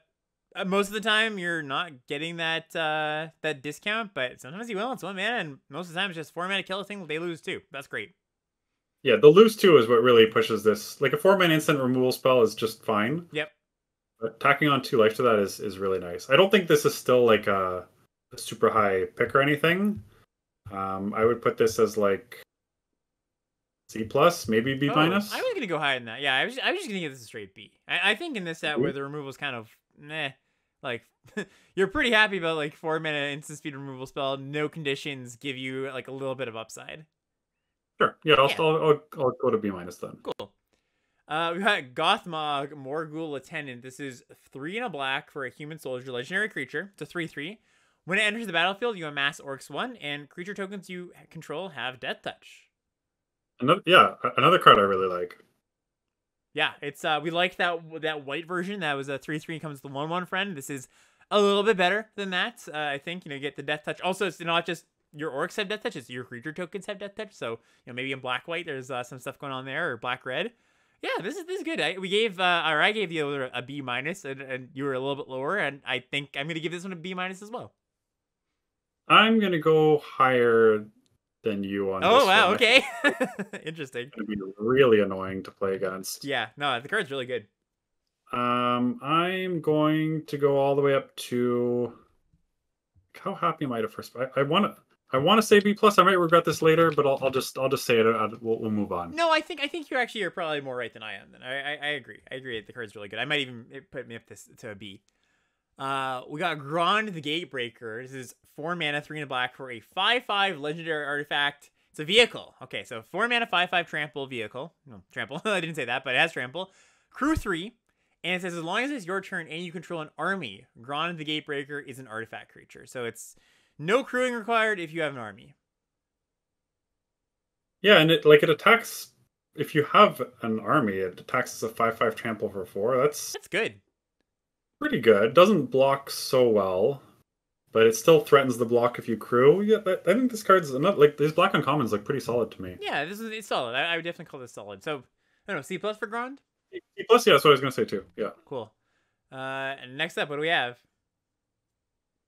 Next, we have Oath of the Grey Host. 3 in the black for a saga. Chapter 1, you and target opponent each create a food token. Chapter 2, each opponent loses 3 life and you create a treasure. Chapter 3, create 3 tapped 1/1 white spirit token creatures with flying. Wow. Yeah, this is kind of a tough one to evaluate. So that last chapter is just great. 4 mana. If it was just 4 mana, make 3 tokens, you'd be quite happy with that. Yes. Take some time to get there. First mode. So I think if you put the 2 first modes in tandem, I think it's you and opponents, but they both make food, and then your opponent loses 3, and you make a treasure. So basically, like they have to pay some mana to be net even on life, or you're giving them a resource maybe to sacrifice. That's not great. It's not quite net even because that is a resource, but you're getting a food, you're getting a treasure, and then you get those 3 spirits. Yeah, I think it's just too little before you get the spirits, and they're also tapped, so they don't even block right away. Right. Yeah. So my gut says that this card's bad. Yeah, I know. It reads like a lot, and man, this one's tough. Yeah, I think it's just too little for your 4 mana when you're for the first 2 turns. It just is so little for too long, even though that last mode is pretty good. So, yeah, what do you want to give this one? I was gonna say D. Okay, yeah, I'll go D on Oath. This is one I could see us being changing our minds on as we play the set, but I think I'll start low on it as well. And our last uncommon here, Voracious Fellbeast, 4 black for a 4/4 flyer. When it enters the battlefield, each opponent sacrifices a creature, and you create a food for each creature sacrificed this way. So, bam, single player or and 2 player, it's just they sack a thing, you got a food, 4/4 flyer. Which is good. That's good. Yeah, it's just this is pretty good. 6 mana 4/4 flyer. That's not exciting, but doesn't take that much to make that card quite a bit better. And you're getting 2 things here. So yeah, I like this one. I'd give it a B-. You're getting like 3 things. It's like Sure. You get the artifact, you get the 4/4, and you get something off the board. Yeah, that's sweet. You're going B-. I think I'm gonna go higher than that. I'm gonna go B. B. All right. Yeah, I'll join you there. I'll actually join you there. Okay. All right. Thoughts on black before we move to red? Yeah, black. So white and black both seem to have better uncommons. Like black seems pretty powerful. I think it's probably the color I like the most so far. Mm-hmm. But I haven't seen a color that I think is like really bad yet. Right. So I'm interested. It looks like it's going to be a fairly balanced set. We'll see how that plays out. Yeah, we'll definitely see. All right. So moving back to the commons, going to red. This one. Oh, have I read this word yet? Rohirrim. Is that right? Rohirrim Lancer. Rohirrim Lancer. Oh, so close. Yeah. Single red mana for a 1/1 human knight. It's got menace, and when it dies, the ring tempts you. So really good ring bearer. Mm-hmm. Basically impossible to block, but it's got that dies text again. And if you're not making this your ring bearer, it's not really that relevant. I think this card's it's probably better than I think it is, because like it's a 1-drop that does something and then it does something else. Yeah, and especially if you're like in a color pair that can sacrifice this easily. Red has 1 or 2 sacrifice things. Black does, of course, as well. Yeah, I think this card's okay. It's not a premium one by any means, but I'd give it a C-. I was gonna say C. What did you say? C-. I was gonna say. C-? Okay. Yeah. Rush the Room is next. Single red mana for an instant. Target creature you control gets +1/+0 and gains first strike until end of turn. If it's a goblin or orc, it gains haste as well. So it's Kindle Fury. They keep printing this trick. I don't get it. Yeah, I still don't like it, even in a lower powered set. Yeah. I'm still giving this like a D. That haste mode is like really strange as well. Yeah, D-. What's next? Next we have Battle Scarred Goblin. 1 in a red for a 2/2 Goblin Warrior. When it becomes blocked, it deals 1 damage to each creature blocking it. Yeah, okay little beater. This ability actually like is a little bit better than it pans out like or than it reads because you always get it in a point. Sometimes you get in two and then they block it a turn later, or maybe you like attack with a few things. The thing gets blocked. You cast a trick. It survives. It's responsible for 4 points of damage or something. So it's not an awesome card by any means, but I would just give it a C. Yeah, I think like this text normally. What size creature do you want to block a 2/2? It's with a 2/1. You Right. can't block with a 2/1. You can't block with a 2/3. So like you're only really happy blocking with a 2/2 or like a 2/4. Mm-hmm. And this is going to be annoying enough that I think it's going to be pretty good. Yep, agreed. B or C for Battlescarred Goblin. Next up, we got Sure. Breaking the Fellowship. 1 in a red for a sorcery. Target creature an opponent controls deals damage equal to its power to another creature that player controls. The ring tempts you. Yeah, so you're killing, unless they have two equally sized things, you're killing their second biggest thing. Mm-hmm. And we've seen a card, like there's a black card like this that was so controversial just a couple sets ago, and I can't remember what it was. Was it expensive? So Cheap? This is not going to be This is not going to be useful, but yeah, they needed two things. You got like their second biggest. Oh, thing. Incriminate, right? From Streets of New Capenna? Is that what it was? They sacrificed. Yeah, and it just never really worked. Like Yeah. it was just a bad card. There was also sorry, go ahead. I was just gonna say this is adding the ring tempts you onto it, but I'm still not sure about this. There was also Mutiny back in Rivals of Ixalan, which is 1 mana for this effect, and it underperformed. Basically, just it was not very good. I don't think adding the ring tempts you makes this card any better. So I would actually just give this a D. A D? Yep. I'll go D plus just for the tempting part. Cast into the Fire. This is an instant, 1 in a red. Choose one, exile target artifact, or cast into the fire, deals 1 damage to up to 2 target creatures. Yeah, when I first saw this card, I had this impression that the ring, because the one ring is an artifact, right? Like the $1 million card or whatever. Yep. And I thought that the ring emblem was an artifact as well. Mm-hmm. So I was like, oh, this is like a really cute way to like remove Skulk in mid combat and be able to block the ring bearer. But like that doesn't work. There's not that many artifacts in the set. There are some 1 toughness creatures, but I still think this card's a little too situational. Yeah, I think so too. You might get some situations where you kill the next one and then you finish something off after combat and you're like, okay, that's like okay, but I'm just gonna give this a D as well. Yeah, that's where I'm at. What's up next? Next we have Erebor Flamesmith, 1 in a red for a 2/1 Dwarf Artificer. Whenever you cast an instant or sorcery spell, it deals 1 damage to each opponent. That's not bad for all our spell sling and stuff we were talking about. I mean, you'd probably prefer this to be like a 1/3 or something, maybe. I guess that's, we've had the card, the Flame Breather, from Crimson Vow, but 2/1, that's not strict downside for sure. Like, you attack for 2, you get some stuff out of the way. I think it's a solid little card. Yeah. It's the red cycle of 2/1s for 2 that I kind of like. I think I'll just give it a C. Yeah, let's give it a C. Next up, we've got Gimli's Fury, 1 in a red for an instant. Target creature gets +3/+2 and gain. Target creature gets +3/+2 until end of turn. If it's legendary, it also gains trample. Gotta work for the trample here, eh? Well, I mean, I think a lot of your creatures are going to be legendary. Yeah, like I wouldn't be surprised if not that much less than half of your creatures in your deck are legendary. Yeah. Between like the actual legendary creatures and making things ring bearers, so I think it won't be that hard to get trample on this. And if you do get trample on this, it's quite decent. Yeah, if you run amok, tends to be solid. I'm gonna give this a C-.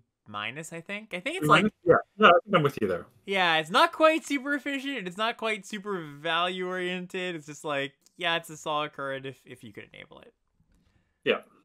All right, here's an interesting one. Improvised Club, 1 in a red for an instant. As an additional cost to cast this spell, sacrifice an artifact or a creature. It deals 4 damage to any target. This is just another Power Stone Fracture. I just don't like. They keep trying them in the set, and it's interesting. But my default is that I don't like these. So, I do think that the fact that you can, like, instant speed means you can do the final flourish thing where you sacrifice a creature that was already gonna die, right? And also, like, there's we're gonna see a Lay of the Land variant where like makes a food when you cat, like it's a 1 mana go get a land, make a food. Like, I don't know, I think in actually this one, I know I'm always higher on these cards than you are. You're always lower. You end up being right most of the time. I might be falling for that trap once again. But I think with Amass and the food tokens and this being an instant and going to face, I think this one has enough where I'm just going to give it a C. C is not even like that high of a grade, No, though. no, no, it's not. It's not. Okay, okay. With this being an instant, I can see it being. I'll just go C minus, just so I'm not that far off from you. But yeah, I think you could be right on this. Okay, I cool. thought you were going to give it a higher grade than that. No, no, no. Rally the Hornbergs. This is a big one. This is the one I was shouting out a while ago. 1 for sorcery. You create 2 1/1 human creature tokens, and humans you control gain haste until end of turn. Yeah, we just had sorcery that made 2 1/1s Ral's reinforcements, and that was obviously in a set with Convoke. It was really good.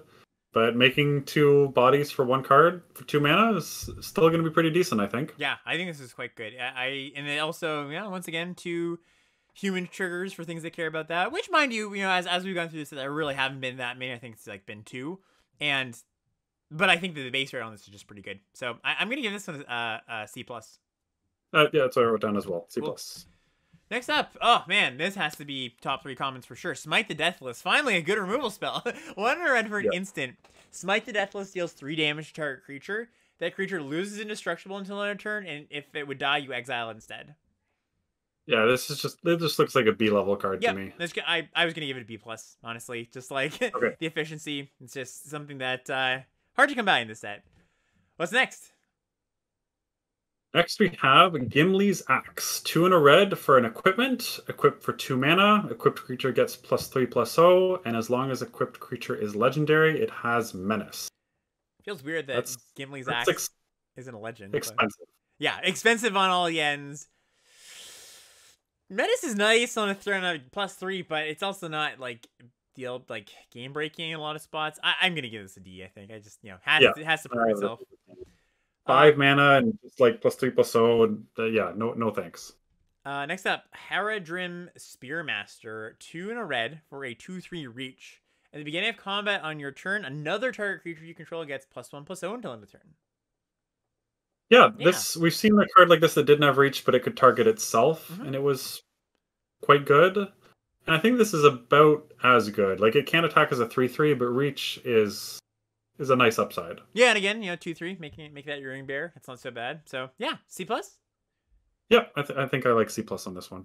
Coral's End is next. 2 and a red for a sorcery as an additional cost to cast a spell.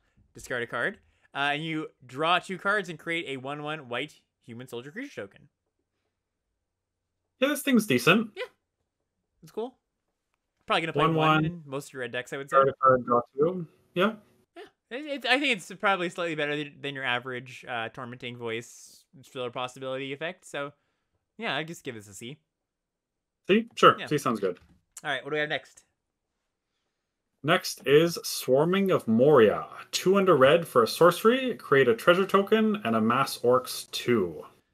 So similar to Plundering Barbarian, except for that amass not exactly being a 2/2. Yeah, and not having the modality of being able to blow up an artifact if you yeah, I thought Plundering Barbarian was a solid card. Quite I'd give it a C basically in that format. And this is worse. And yeah, I think this one's just like not that great. It does do the, like you said, it's a creature that's spell that's a creature. That got that going for it. That didn't, we didn't care about that in the last set. I think it's still probably gonna be like a C minus though. I'm not a fan. That's what I wrote down too. Yeah, C minus. Yeah. Next up, we got Fire of Orthanc. This is 3 and a red for a sorcery. Destroy target artifact or land. Creatures without flying can't block this current turn. Nope. All the cards, all the things that people hate in one, right? Land destruction, not being able to block, the falter effect. It's been a long time since we've seen a Demolish, but yeah, this is not a good card. Not a good one, no. I'm gonna give this one. This is not a what's it called? The Hazardous Blast. That was a different card for sure. Yeah. Is it, you giving this an F or D minus? Yeah, I'll give it a D minus. D minus, okay. Olog High Crusher, 3 and a red for a 4/4 trample. Okay, it can't block unless you control a goblin or an orc. Yeah, I think that's fine. Yeah. Like in the decks that you wanted, it attacks pretty well. I think you're gonna have a goblin and orc, and especially like red black a decent amount of the time. It's Yeah. kind of funny. This is a troll, so it doesn't work. You can't have multiple copies that they don't key off each other. Yeah, I just give this like a C minus probably actually. C minus sounds Yeah, good on this. yeah. Not blocking even some of the time is a pretty big downside. Yeah. Relentless. Let's try this again. Relentless. Rohirrim. Rohirrim. Yeah, I think that's what it is. Okay, cool. Yeah. 3 in a red for a 4/3, and when it ETBs, the ring tempts you. It's also a human for what it's worth. I like this card. Yeah, for sure. I think we've definitely talked. We've definitely liked the creatures that just ETB tempt the ring, or the ring tempts you, and this is no different. It's okay. So I give this a C. Yeah, just like the black card that was a 3/2 for 3 that you gave a C and I gave a C plus. I'm gonna do the exact same thing. Sweet. All right, what's next? Next we have War Beast of Gorgoroth. 4 in a red for a 5/4 beast. Whenever it or another creature you control with power 4 or greater dies, amass orcs 2. Yeah, it's okay. Like I definitely better than Infected Defector from from the last time. 5/4 is a much better baseline. Yep. I still don't love it though. I don't know. What do you think? Well, we just saw like a 4/4 for 4 in red. Mhm. If you curve that into this, then you've basically gotten you're playing not that understated creatures, and you've made a free 4/4. Sure. I think this card's pretty good. Okay. Yeah. Still, yeah. I don't know. What grade would you give this? I wanted to give this a C plus. Wow, that's that. Yeah, I was gonna give it like a D plus, whole other grade lower, but Okay. yeah, I'm not convinced just yet. We'll see how it plays out though. You're going D plus. We're gonna go D full plus, yeah. letter grade different. Yeah. Okay. Yeah. This is a hill where one of us is gonna die on, I guess. Certainly. Oil font. This is 6 mana, 5 in a red for a 6/4 trample. It's an elephant. When it attacks, another creature you control gets +2/+0 and gains trample. Mountain cycling for single red mana. Colorless. Sorry, single colorless mana. Yeah. Just like all the Yeah. rest. Elephant is probably, I think I like this better than the blue one, but worse than the other two. I think so. Yeah, I think this is like the second worst one, most likely. So this is probably it does a lot when you cast it. It's on the battlefield and it sticks, and you get it's a lot of trample damage, but it's still just 6 mana, even with the cycling. So I'm gonna say C minus. yeah, C minus seems fine. Okay. All right, uncommons here. First up, we've got Fear, Fires, Foes. I know. Let me try this again. Fears, Fires, Foes. Got that exclamation mark. Had to do that. X and a red for a sorcery. Damage can't be prevented this turn. Fears, Fires, Foes. Deals X damage. It's only got one S. It's Fear, Fire, Foes. Sorry. Should we do it again? Deal X damage. Yeah, X and a red.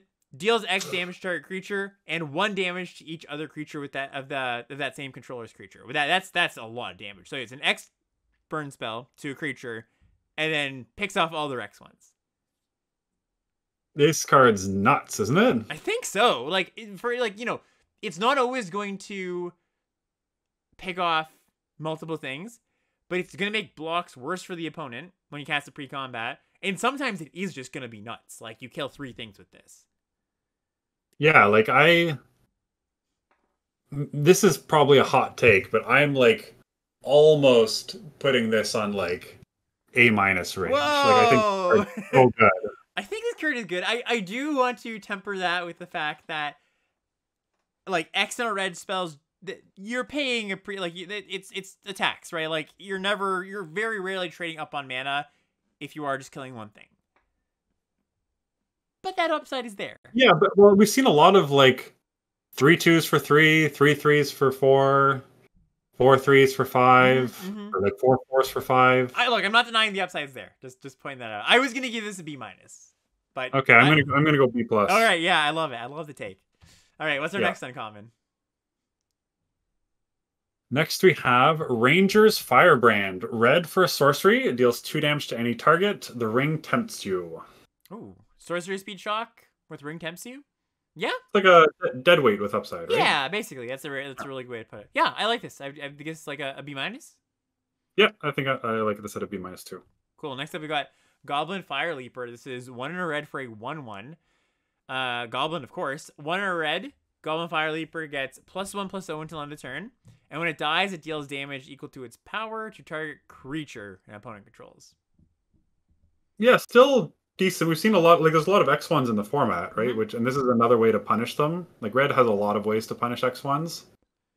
Like even if you never pump this, a 1/1 that dies and deals 1 to something Yeah, it trades is not horrible. with no additional mana. It trades with a 2/2, right? Yep. Yeah, I think this is an okay one. I'd probably just give this a C. I was gonna go C plus. Okay, I'll keep my C. Okay. Book of Mazarbul. This is a saga, 2 and a red. First chapter is Amass Orcs 1. Second chapter is Amass Orcs 2. Third chapter is creatures you control get +1/+0 and gain menace until end of the turn. Yeah, so it immediately makes a 1/1, which is not great, and then it grows, and then +1/+0 and menace to your whole team, which is pretty decent. It's essentially a 3/3 that can't block the first turn, and then pumps Yeah. your team the turn after. Yeah, That's not bad. it's not bad. It's not. It's slow. Yeah, it's well. Is it that slow though? Like, okay, so you cast this on turn 3 and you're attacking as a 3/3. Well, it doesn't. Sure, but like defensively, I mean, it's. Oh, sure. It's, Like, yeah, you can't block your 3/3 does not block their 3-power creature or a 3-drop most likely if you need it to block. yeah, and then the third chapter does nothing if you're on defense, right? Like, and they know it's coming. Yeah. I was gonna give it a C, but Yeah, I think I could see a C. you know, basically, like, it's got the downside of, you know, it is not a great blocker, but it also has the upside of, like, that's a decent amount of damage on turn, like, on the third chapter. It's, you know, I guess if you don't cast this on turn 3, it is a little bit awkward. Just like it is quite slow after, like, okay, it's my turn 5 play. It's not great. Although maybe at that point you don't mind as much because the third chapter will do a lot, and you've already got an army to the chapter 1's kind of hasty. I'm gonna say it can see, but you know, I can see it going either way. Yeah, I could see this being significantly better than a C. Right. But I think I'm just gonna stay at C for now. All right, what do we have next?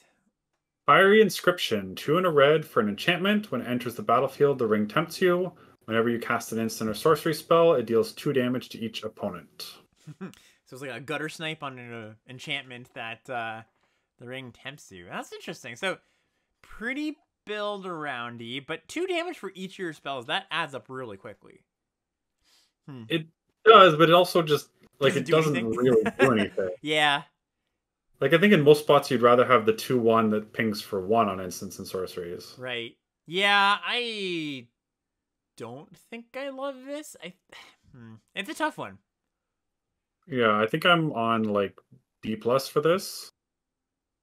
Yeah, I'm gonna give it a low grade too, but definitely reserving full judgment until we play with it, because this one is another one that definitely, bearing how the format plays out, I could see just being like quite a bit better than that. Huh. Yeah, I'm gonna say D plus too, but we'll see how it goes. Next one. Oh, this is one I really like. This is Grishnok, Brash Instigator. 2 and a red for a 1/1 legendary creature, Goblin Soldier. When it enters the battlefield, you amass Orcs 2. And when you do, until end of turn, you gain control of target non-legendary creature an opponent controls with power less than or equal to your amassed army's power. Untap that creature, it gains haste until end of turn. Yeah, this card's really good. Yeah, well, awesome. Just one of the best uncommons. You're getting 3/3 worth of stats across 2 bodies, which is generally better than just a 3/3, and then Act of Treason. Sometimes you get to do a little steal and sack. Sometimes you just get a little more damage. Yeah, this card's really good. B plus. B plus, yeah, great. Yeah. And Rising of the Day is up next. We got 2 and a red for an enchantment. Creatures you control have haste. Legendary creatures you control get +1/+0. Nope. No thanks. Nope.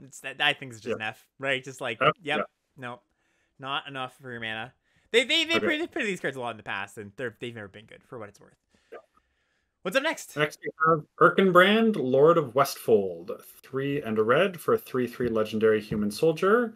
Whenever it or another human enters the battlefield under your control, creatures you control get +1/+0 until end of turn. Yeah, so once again, another human payoff, and this is a pretty good one.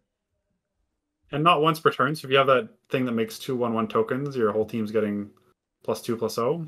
Yeah, it's got a good enter the battlefield effect. It's not over the top by any means, but I think it's quite a good card. I would give this a C+. C plus? Yeah, that's what I was going to say as well. Cool. Ooh, this is a good one. Foray of Orcs. 3 and a red for a sorcery. Amass Orcs 2. And when you do, Foray of Orcs deals X damage to target creature and opponent controls, where X is the amassed army's power. Yeah, nice little flame tongue combo It's here. great. Yeah, like the baseline of 2/2 that deals 2. That's pretty good. But a lot of times it's going to deal more than that. I think it's another B+. Yeah, I think I'm with you on B+ for this. Great. Next up, we got Gimli, Counter of Kills. 3 and a red for a, of course, legendary creature, Dwarf Warrior. It's a 4/3 trample. And whenever a creature an opponent controls dies, Gimli deals 1 damage to that creature's controller. Yeah, it's better than Legolas Counter of Kills. Yeah, that's certainly. for sure. But how much This better? thing, it's like, it's not horrible. No, it's not. It's not exciting either. No, it's not. Like, C-? C-, yeah, I was just going to give it a C-. Cool. Yeah, okay. Eomor of the Riddler Mark. Sorry, this is 5 mana, 4 and a red for a 5/4 haste, legendary creature, human knight. When it attacks, if you control a creature with greater power amongst creatures on... Oh, sorry. If you when you attack, if you control a creature with the greatest power amongst creatures in the battlefield, you make a 1/1 white human soldier creature token. Yeah, which is almost always, right? So, like, not often your opponents are going to have a 6-power creature. Yeah, this is going to be the biggest thing. Like, we just haven't seen that many huge creatures. I mean, we've gone to green, of course, but this is just good. Yeah, I think it's just going to be you can just look at this as 5/4 haste, make a 1/1. Which is fantastic. Right, really good. Yeah, Chimney Rabble might be a good comparison, honestly. Huh. Yeah, I mean, you can't block, but... 2+1 for an extra mana, and it can continue to make 1/1s. Yeah, I think this is probably just going to be like a B. Yeah, I almost want to give it another B+, but costing 5, I'll stay at B with you there. All right, and that brings us to green. So, quick thoughts on red before we go to our last color here. Again, more great uncommons. Like, we've seen a kind of this trend where the uncommons look really good and the commons look pretty fillery. Yeah. So finding your lane and like figuring out what color you're supposed to be in the draft, I think is going to be really important in this set. I think white is red is probably the color that we've seen with the biggest delta between the good stuff and the bad stuff. Like, there's a lot of like, I really don't like that, and a lot of things were like, yeah, that's pretty good. Red also had like a few really conditional things like the falter and the deal 1 to 2 things. So yeah, just like you said about the last colors, nothing really stands out of. I don't think red is markedly worse or better than the other colors. So let's go to our last color, close out here. What's our first green common? We've got Elven Farsight, green for a sorcery, scry 3, then you may reveal the top card of your library. If it's a creature card, draw a card. Yeah, so you scry tribal. But okay, so this is not the same as a lot of cantrips that are kind of like this. It's not like a Seed of Hope. It's not like a Consider. Like, I've seen a lot of people kind of, I think, mistakenly compare this to like a Consider, where it's like, oh, green doesn't get this effect, and it's not the same effect because you're only looking for you have to be looking for a specific creature type. You can't find lands with it. So I think if your deck is very creature dense, I'm talking like 18 creatures, and you care about scrying, it's probably a playable card. But I imagine this just like isn't that great. Well, you get to see 4 potentially, right? Scry 3 to the bottom, right, and then the 4th card. So we've seen cards like that before, where you look at the top 4 and you get to keep like a creature. They usually hit, but I think that this is worse than it looks. I want to say like D+. Yeah, I think. Yeah, I think you're just not gonna play this card very often, and I often talk people up on these like cantrips to like make your deck more consistent, but this doesn't do that in the same way that you generally want to. So I'm gonna go D. Okay. Many Partings. Single green mana for a sorcery. Search your library for a basic land card, reveal it, put into your hand, then shuffle, create a food token. So, little lay of the land action, replace your land, your first basic with this, make a food token, maybe you're splashing something, but pretty solid card. Yeah, I mean, I'd be happy to play this in like a mono green deck, probably. Yeah. And like, the more colors you're playing, the better it gets. Yeah, you do need to make sure that, you have enough green sources, of course. 8 or 9 green sources is bare minimum to make sure it actually does fix for your colors and you can actually cast it early. But this is like, you're getting 2 things, 2 pieces of material for a single mana. Yeah. And this is We were kind of talking about like, do you replace for the basic land cyclers? You're like, do you replace the land with these? You do replace your first land for this card, and I think you're gonna be pretty happy about it. And it's also like sometimes this is just going to be 3 mana, find a land, gain 3 life because Yep. you need the life. Yeah, and it'll be exactly. great. Great. Yeah. C? C plus? C plus. Yeah, I'll go C plus. I like C plus for many partings. Mirkwood Spider is next. Single green mana for a 1/1 Death Touch. And when it attacks, target legendary creature you control gains Death Touch until end of turn. Yeah, I don't mind 1/1 Death Touch for one. Mm-hmm. They're good blockers, and especially like it can block any ring bearer. And it's actually like C. Yeah, it's actually pretty decent as a ring bearer too, because unlike a regular 1/1, like your opponent's not going to block their 1/3 on the, like they can't, right? Like it just it's a jump block or it's a trade, I guess. But yeah, I'd give it a C. Also worth noting, small thing. I read this is the first spider without reach in like 25 years or something, so kind of weird there. Oh, Yeah. What's up next? next we have Pippin's Bravery. Green for an instant. You may sacrifice a food. If you do, target creature gets +4/+4 until end of turn. Otherwise, that creature gets +2/+2 until end of turn. Yeah, the tricks in this set, they keep impressing. I mean, this is quite good. We're +2/+2 for 1 mana is kind of the gold standard, and then +4 is just so much. We saw in Streets of New Capenna where For the Family was one of the better commons in that set because they gave +4/+4, and this is probably a little bit more difficult on average, I would say, than that one required you to have 4 creatures or something in play, and maybe it's a wash. Maybe it's actually pretty close, but I do think this is a powerful trick. So, how high a rating do you want to give it? I would say a C plus. I think it's on par with the other good tricks we've looked at. Okay, I'm gonna say a C. Okay, yeah, fair enough. Once again, another trick. Bombadil's Song. This is 1 and a green for an instant. Target creature you control gets +1/+1 against hexproof until end of turn. The ring tempts you. Although, not quite as good in combat, I suppose. More of a protection spell. Yeah, the ring tempting you is a little awkward here because you can't like use it pre-combat, really. +1/+1 hexproof, but doesn't leave anything behind for 2 mana.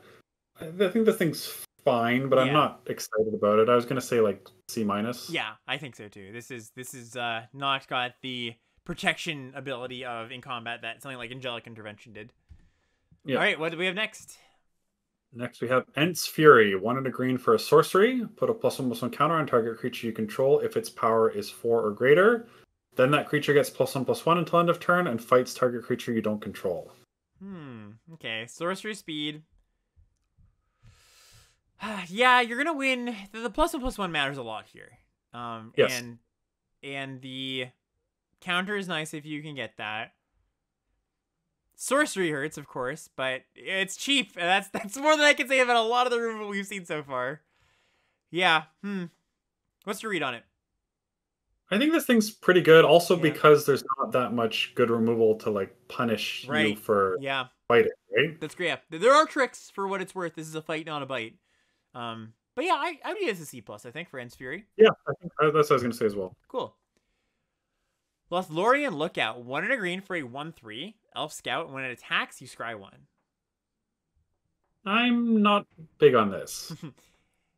It's kind of it's got the ring bearer first mode or second mode kind of already a little bit, not exactly the same, but it's just a 1/3. It continuously triggers your things that care about scrying, but I guess you can make this the ring bearer. With that, and there's like better things to ring bear. I think that's it. There's just better things to ring bear, right? So yeah, I think this is probably a D. Yeah, I was gonna say D for this. Okay, cool. This is a cool one. Mushroom Watchdogs. 1 and a green for a 2/2. Sacrifice a food. You put a +1/+1 counter on the Watchdogs, and it gains vigilance until end of turn. Only activated as a sorcery. Yeah, this is nice with the thing that makes food every turn if you don't have one. That's true. Yeah, just feed it. But otherwise, like, you don't really want to be sorcery speed sacrificing food. No, but I think like it's an upside, but I think if you just go find the green 1 mana spell that goes get a land and make a food into this, like that's a 3/3 on turn 3 or turn 2. That's not bad. But there's other things you can do with that food too, right? Yeah, like, opportunity cost and all. There's a lot of times we've been like, oh, you just need to sacrifice something, and you only have so much food to sacrifice. any, I don't know if you noticed yet, but anytime it's asking me to sacrifice something, I Yeah, don't want to do it. you're like, no, no, I like my rectangles. Keep those around.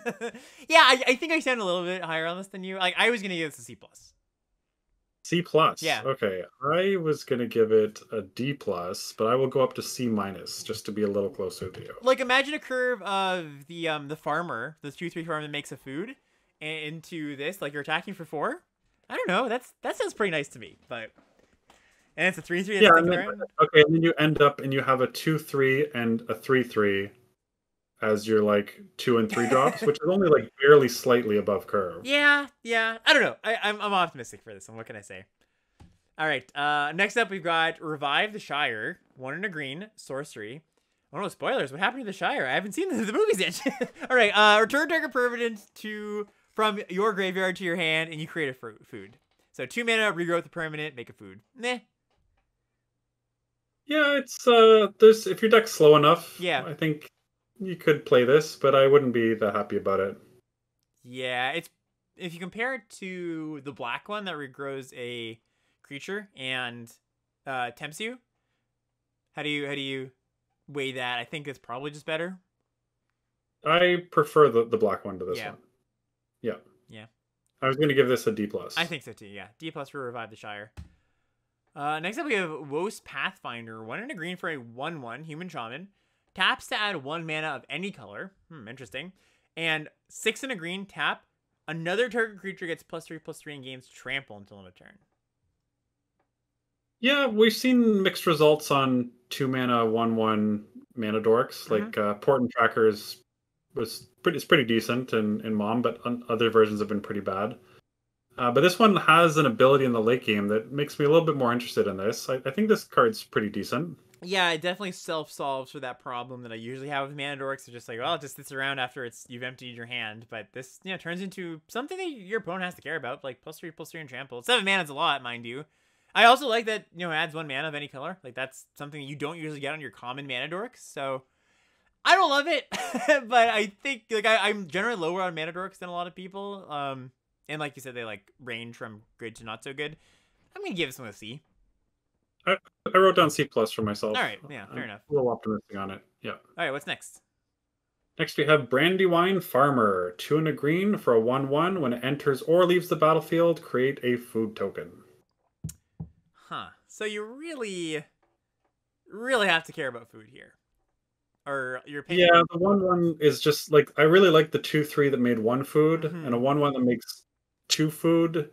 It just even if it was 2 on enters, I still think I wouldn't like this card that much. It's just too small. Yeah, just too small. It's really hard to get over that body being basically just a jump blocker. I'm gonna go D on this one. I like D plus if you really care about food, but that's it's not gonna happen all that often. Okay, yeah, I wrote down D as well. Next up, we got Chance Met Elves. This is 2 and a green for a 3/2 elf warrior. Whenever you scry, you put a counter on the elves, and it only triggers once per turn. This thing can grow because you can do it on your turn and their turn. Yeah. And I can see this, like, you have control of this growing, unlike a lot of other cards like this, where you kind of need something to happen that involves your opponent doing something. Mm-hmm. Like a creature dying or whatever, something leaving the battlefield. Like if you're scrying and this is growing, I think you're going to be pleased enough with this. I think this card's a C. Yeah, I would say like it's kind of like a hidden gold card C in your blue-green deck most of the time. But yeah C all the same. Okay. Next one we got Galadrimbo. This is 2 and a green for a equipment. It's got flash. When it enters the battlefield, you attach it to a creature you control, and you untap the creature. Equip creature gets +1/+2 and has reach, and the equip cost is 2. I like this thing. There's another card in SNC that was a 3 mana equipment with flash that gave +1/+1 in first strike, I think, or something, or first strike when it entered. The dagger, yeah. Yeah, that card played out quite well, and I think this card's better. Yeah, I think so too. The ability is a little bit better. The untapping is better, or that's definitely a big upside on this card. Yeah, it's not a card you're gonna be like thrilled to play multiples, but 1 copy is probably gonna be C. I was gonna go C plus on this. Okay, yeah, I'm gonna say C. But... Okay. All right, what do we have next? Next we have Mirror Guardian. 2 and a green for a 4/2 dwarf soldier. When it dies, the ring tempts you. Hmm. Okay, well, 4-2, just like Golem we looked at earlier, like 3-1, they really have to trade with that. 4-2, same thing, they have to trade with this. So, as much as we were talking about like death triggers are much worse than enter the battlefield triggers, I think this being a pretty beefy attacker and your opponent asking you, like really needing to block it, I think makes it make up for the fact that it's a death trigger, not an ETB.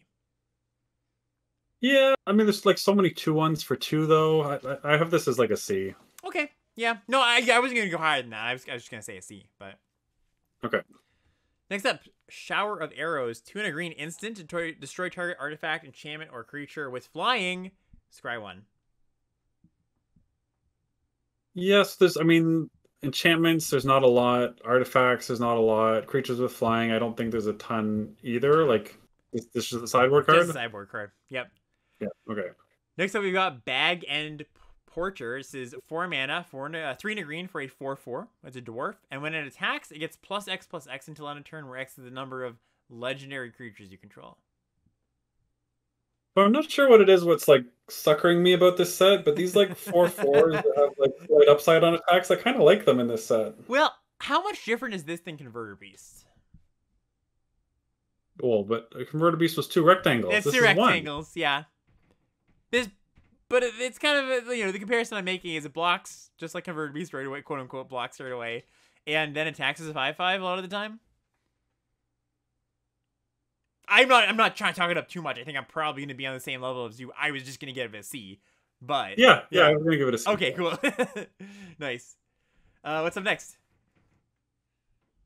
Galadrim Guide. 3 and a green for a 3/4 elf scout. When it enters the battlefield, scry 2.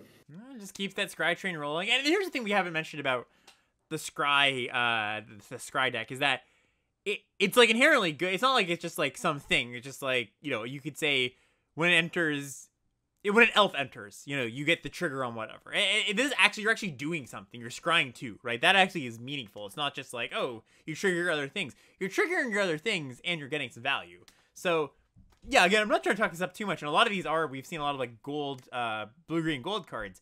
But this is probably like a C- or a C in that deck. That's it. Oh, that's it. I thought I'm higher on this card than you. Oh, okay. What'd you want to give it? I want to give this like a C+. I think this card's good. Okay, yeah, no, I'm willing to come up on it. Sure. I like, even in non-blue-green decks, I like this thing. Oh, okay. I mean, yeah, I'll like, I'm willing to come up on it. I have no qualms against that. Like scry 2 on an expensive creature is, as I said, it's like close to. It's not that far off of draw a card. Definitely, yeah. And there's like benefits for scrying, and then like the bodies. No, you're right. You're totally right. Yeah, let's go C+ on this one. Okay. Sweet. Next up is Enrage Huron. This is 5 mana, 4 and a green for a 4/5 trample, and when it ETBs, the ring tempts you. I think it's a Huorn, although I'm not sure. My bad, Huorn. Yeah. Look, we're 5 hours in. I guess I was making mistakes 30 minutes in, but Yeah, similar. These ETB ring temps I've liked. Costing 5 knocks it down a bit of a peg for me. I think I'm gonna put this as 4/5 trample for 5 is, I don't know, a C. I was gonna go C-. Basically, like the baseline of we liked all the things that ETB and tempted, but this one being a little more expensive, I would just knock it down a peg and just give it a C. I'm sorry, C-. Yeah, that's fair. What's next? We have Generous Ent, 5 and a green for a creature tree folk. It is a 5/7 with reach. When it enters the battlefield, create a food token and force cycling 1. This is the best one, I think, of the cycle. Yeah, I like this one a lot. Yeah, it's large. It stabilizes you, creates that rectangle. I think this. The highest grade we gave was C for these. Yeah, this one's a C+. Yeah, right? I think this is a C+. It just doesn't. Yeah. Cool. All right, and now home stretch. This is the uncommons. First one here. It's a really funny one. Long list of the Ents. This is a saga. Single green mana, and it's got 6 chapters, but they're all the same. It says, note a creature type that hasn't been noted for long list of the Ents. When you cast your next creature spell of that type this turn, That creature enters the battlefield with an additional +1/+1 counter on it. So a little bit difficult to parse, but basically you have to name a creature type that you haven't named with this card before, and you'll get a counter on it when that thing enters. This is a card that's going to really punish me for not playing with an overlay. Oh, that's funny. Yeah, just like looking at your creature types. Yeah. Yeah, I always play with no. I just play like the old boomer paper days where you just got to remember everything. So and, this is a weird card. It's yeah. So how many counters do you need to get off of it for it to be good? Like 2 or 3? 3? Yeah, I'd say closer to 3. But Like, it's also like a horrible top deck. yes, very, very bad top deck. Pretty good in your opener, though. Like, if you have to have a spread of creatures. But here's the thing, like, most creatures have 2 creature types. So it's not that common that you're going to have 2 things that overlap with both their creatures. I really don't like the card, though.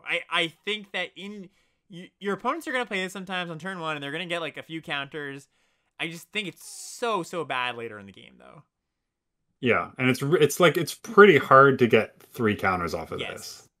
Because sometimes you're like not even gonna cast 3 creatures. Like sometimes you have to cast a removal spell. I guess no, that's not true. It's gonna stick around for long enough that it's gonna bear itself out. If you have the cards, you're gonna be able to cast them.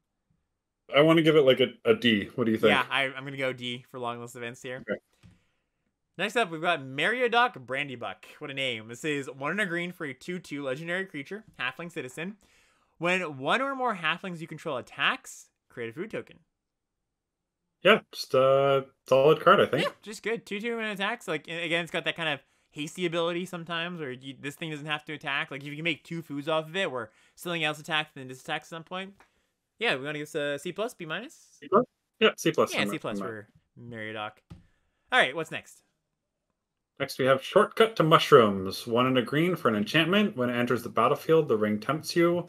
At the beginning of your end step, if a permanent you controlled left the battlefield this turn, put a +1/+1 counter on target creature you control. I don't think this one's very good. Nah, yeah, I don't like this one. Yeah, this is just like another D. Yeah, I give this a D- even. I don't think this is a card you should put in your deck. Well, I mean, like it triggers off of food, like even just food is true. Food is true. Every time you sacrifice a food, it's the end step though. Like it makes things block a little better. Yeah, it doesn't have any power or toughness. Yeah, I'm gonna give this a D-. I wouldn't be surprised if it's like one of the worst cards in the set, to be honest. Well, aside from the playable looking cards, anyways. Yeah, you're probably right. What's up next? Next is Entish Restoration. 2 and a green for an instant. Sacrifice a land. Search your library for up to 2 basic land cards. Put them onto the battlefield tapped, then shuffle. If you control a creature with power 4 or greater, instead search for 3 lands. Okay, so it's a Harrow effect. That doesn't make them come untapped, which is a big part of why Harrow is a solid ramp spell. Yeah, Harrow used to be good, but that was a long time ago. Yeah. I guess it's fine if you like really need the fixing / you're somewhat of a ramping deck, but like even then it's not the best rate. I think this is probably a D. Yeah, because like normally you play your ramp spells to get your 4 power creatures, not like your 4 power creatures to get your ramp. Yeah, that reads as a commander line of text to me. So yeah, yep, D for Edge Restoration. Next up, we've got Glorfindel, Dauntless Rescuer, 2 and a green for a 3/2 Elf Noble, legendary creature. Whenever you scry, you choose 1. And Glorfindel Rescuer gets +1/+1 until end of turn. So that's kind of cool. You always get the +1/+1, and you can choose either it must be blocked this turn, or it can't be blocked by more than 1 creature this combat. Yeah, weird card. Yeah. So you have to scry pre-combat, and then you can either force something to block. Neither of these abilities is actually like particularly good. Great, right? Like what is this? Like a D+? You're mostly looking to like attack for 4 sometimes, and then once in a while, you'll like end up in a situation where the must be blocked is pretty good. Or the other one too. The other one might come up too. They might just have like if you made this a 4/3 and they just don't have any 3-powered creatures, it can't be blocked profitably. So that's not that bad. So you want to go higher than D+? No. I like a little bit. I was gonna give it a C-, but C-. Okay. Yeah. All right. What's next? Next we have Peregrine Took, 2 and a green for a 2/3 legendary halfling citizen. If one or more tokens would be created under your control, those tokens plus an additional food are created instead, and you can sack 3 food to draw a card. Huh. Okay. So you make 2 food for every food you make. Then you know, 1/1 token. It's not going to be that often that you cash in your foods. Like sometimes you're not even going to want to cash in your 3 foods to draw a card because like you're using the foods for other things. Or you want the life. So I think mostly you're looking at this as the front side or the first line, and 3-mana 2/3 is not very good. Oh, it's not like that understated No, though. I think this is like a C. Like a build around C plus. Build around C plus. Yeah, that's probably a little more accurate. All right. Next up, Stew the Conies. 2 and a green for an instant. Target creature you control deals damage equal to its power to target creature you don't control, and you make a food token. Yeah, and it's an instant. Yeah, it's an instant. Yeah, instant speed bite. Make a food token. Cool. Yeah, that's a C plus. Yeah, I like this. Cool. Celeborn the Wise. This is, I mean, it's an elf. It's a legendary creature. I haven't looked at the text. I imagine it's a Scry Matters thing, though. It says 3 to green for a 3/3 elf noble. Sure is. Legendary creature. Whenever you attack with one or more elves, you scry 1. Whenever you scry, Celeborn the Wise gets +1/+1 until end of turn for each card you looked at this way. Huh, interesting. So attacks is a 4/4. Minimum. Yeah, minimum. Yeah. And it's not, you can't do this in combat. It's not like, oh, sorry, you can. You can, like, you know, use it as a trick. You can go cast my instant or whatever that scries. It's not an attack. Yeah. Yeah. Having more than one elf doesn't matter, but having separate instance of scry matters. There's a lot of cards in this. It's just, like, so many cards that are, like, this is a little bit small when you want to block, but a pretty okay when you want to attack. Like, there's so many cards that are just like that. Huh. Yeah, so many 4-mana 3/3s that are like, we're doing something fancy here. I don't think this one's as good though. Like, I think this one's probably worse than that common 4/4 that we saw. That attacks and becomes a 5/5 a lot of the time. I think this is like a C-. Yeah, I think that's a fair grade. All right, what's next? Next we have Dundane Rangers, 3 and a green for a 4/4 for a human ranger, and landfall whenever land enters the battlefield under your control. If you don't control a ring bearer, the ring tempts you. Okay. So you're like incentivized to keep trading off your ring bearer with this one? Oh, it's not that easy.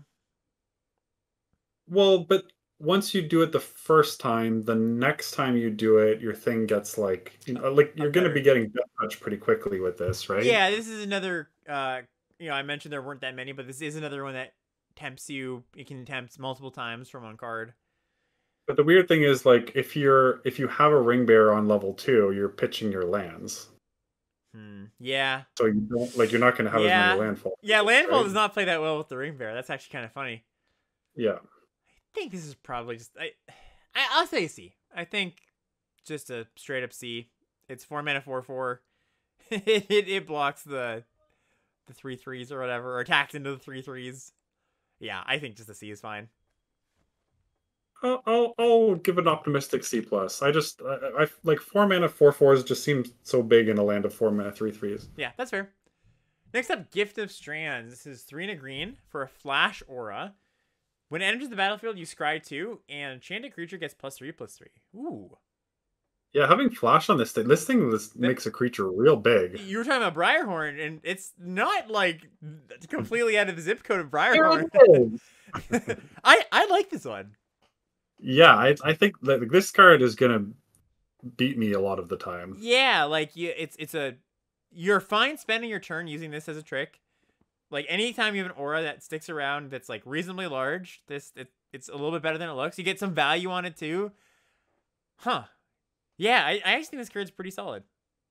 Like, you're gonna be able to see it coming some amount of the time, yes, but definitely. There's a lot of time you won't be able to do much about it. I think I want to give. I want to say like C. Yeah, I was gonna give it a C. Like we were both like, I'm gonna give it. We paused like for the other one. Yeah, I was gonna give it a C. Yeah. Okay. Okay. Cool. And our last card here till tomorrow is Quick Beam Upstart Ent. 6 mana for GG for a 5/6 legendary creature Tree Folk. When Quick Beam, Upstart, Ent, or another Tree Folk enters the battlefield under your control, up to 2 target creatures each get +2/+2 and gain trample until end of turn. Whew. That's That's a a lot. lot of extra damage. Oh, yeah. That's like, it's almost if it has haste, to be honest. Like, it's a little bit less than that, but wow. There have not been that many Tree Folk, of all the creature types that we've kind of cared about. But who cares? Like, the 6 meta, this comes in, pushes a few things through. That's a good 6 mana card. Yeah. Yeah, that's a lot of potential damage there. Yeah, I kind of want to give this like want to give this B a B? minus. Okay, yeah, I was gonna go B minus, but in that range. B minus sounds good. All right, and Mark, we're gonna shut her down here. We've got tomorrow for the rares and mythics. 5 hours was just a little bit under 5 hours for today. So, any last thoughts for the commons and uncommons? Going in, I think a lot of people had the thought this was a little bit of a powered down set, and I do think that is true. But do you think it's gonna be majorly different than some of the standard sets we've had lately, or what's your take on after seeing the commons and uncommons? I think this set's going to be interesting for the first month or so. I don't know if it'll have as much longevity, just because there's less words typically means less interesting interactions. I think the colors look reasonably balanced. If I had to pick a color order, I would say maybe green and blue are a little on the weaker side, and maybe white. I kind of like what red and black are both doing. Me too. But I do think that there's going to be some interesting gameplay for a core set for this. So looking forward to giving it a try. Yeah, I think that just the ring being basically the headliner mechanic, that's a mechanic that does have a lot of words, a lot of complexity, a lot of thinking, a lot of I think it has one of Mom's features was a lot of planning ahead, and I think the ring's gonna make you plan ahead a decent amount. Think about what your combats are gonna look like. So yeah, I am certainly I was going into this set before I saw the commons and uncommons when they were just coming through with the rares and the mythics and a few commons and uncommons here and there. I was like, I don't know, this set might be super simple. Some of the commons they revealed early were really toned down and powered down, but after we saw the full dump, I was like, okay, it's actually not that much different, I think, than most sets. Maybe slightly less powerful, but I'm optimistic as well. All right, well, once again, chat and everybody listening, the rares and mythics will be up a little bit after this one. If you're watching on Twitch, you can join us once again, 5 o'clock Eastern tomorrow on the Twitch channel. We won't have technical difficulties this time, I promise. We'll start a lot closer to 5 o'clock. And thank you all for watching and listening. We'll see you next time. If I could add one last thing. Oh, of course. Go ahead. I should have mentioned this. I was thinking about it and then I forgot. So maybe you can edit this or include it. But one thing that really sets apart simple formats is how are you giving players decisions to make? Yep. And the fact that 2 of the themes in this set, one of them is scry, and the other one is basically looting with the ring and choosing a ring bearer. I think that gives players enough decisions to make in the mid to late games where sets with blood or scrying or whatever have been typically better. Yep. Because you get more decisions and more ways to turn draws late game into something a little bit more poignant. And I think the set is going to do a pretty good job of making sure players have stuff to spend their mana on every turn. Yep, I fully agree. All right. Peace out, everybody. See you tomorrow. Bye, Mark. Okay, thanks. Have a good night. Thanks.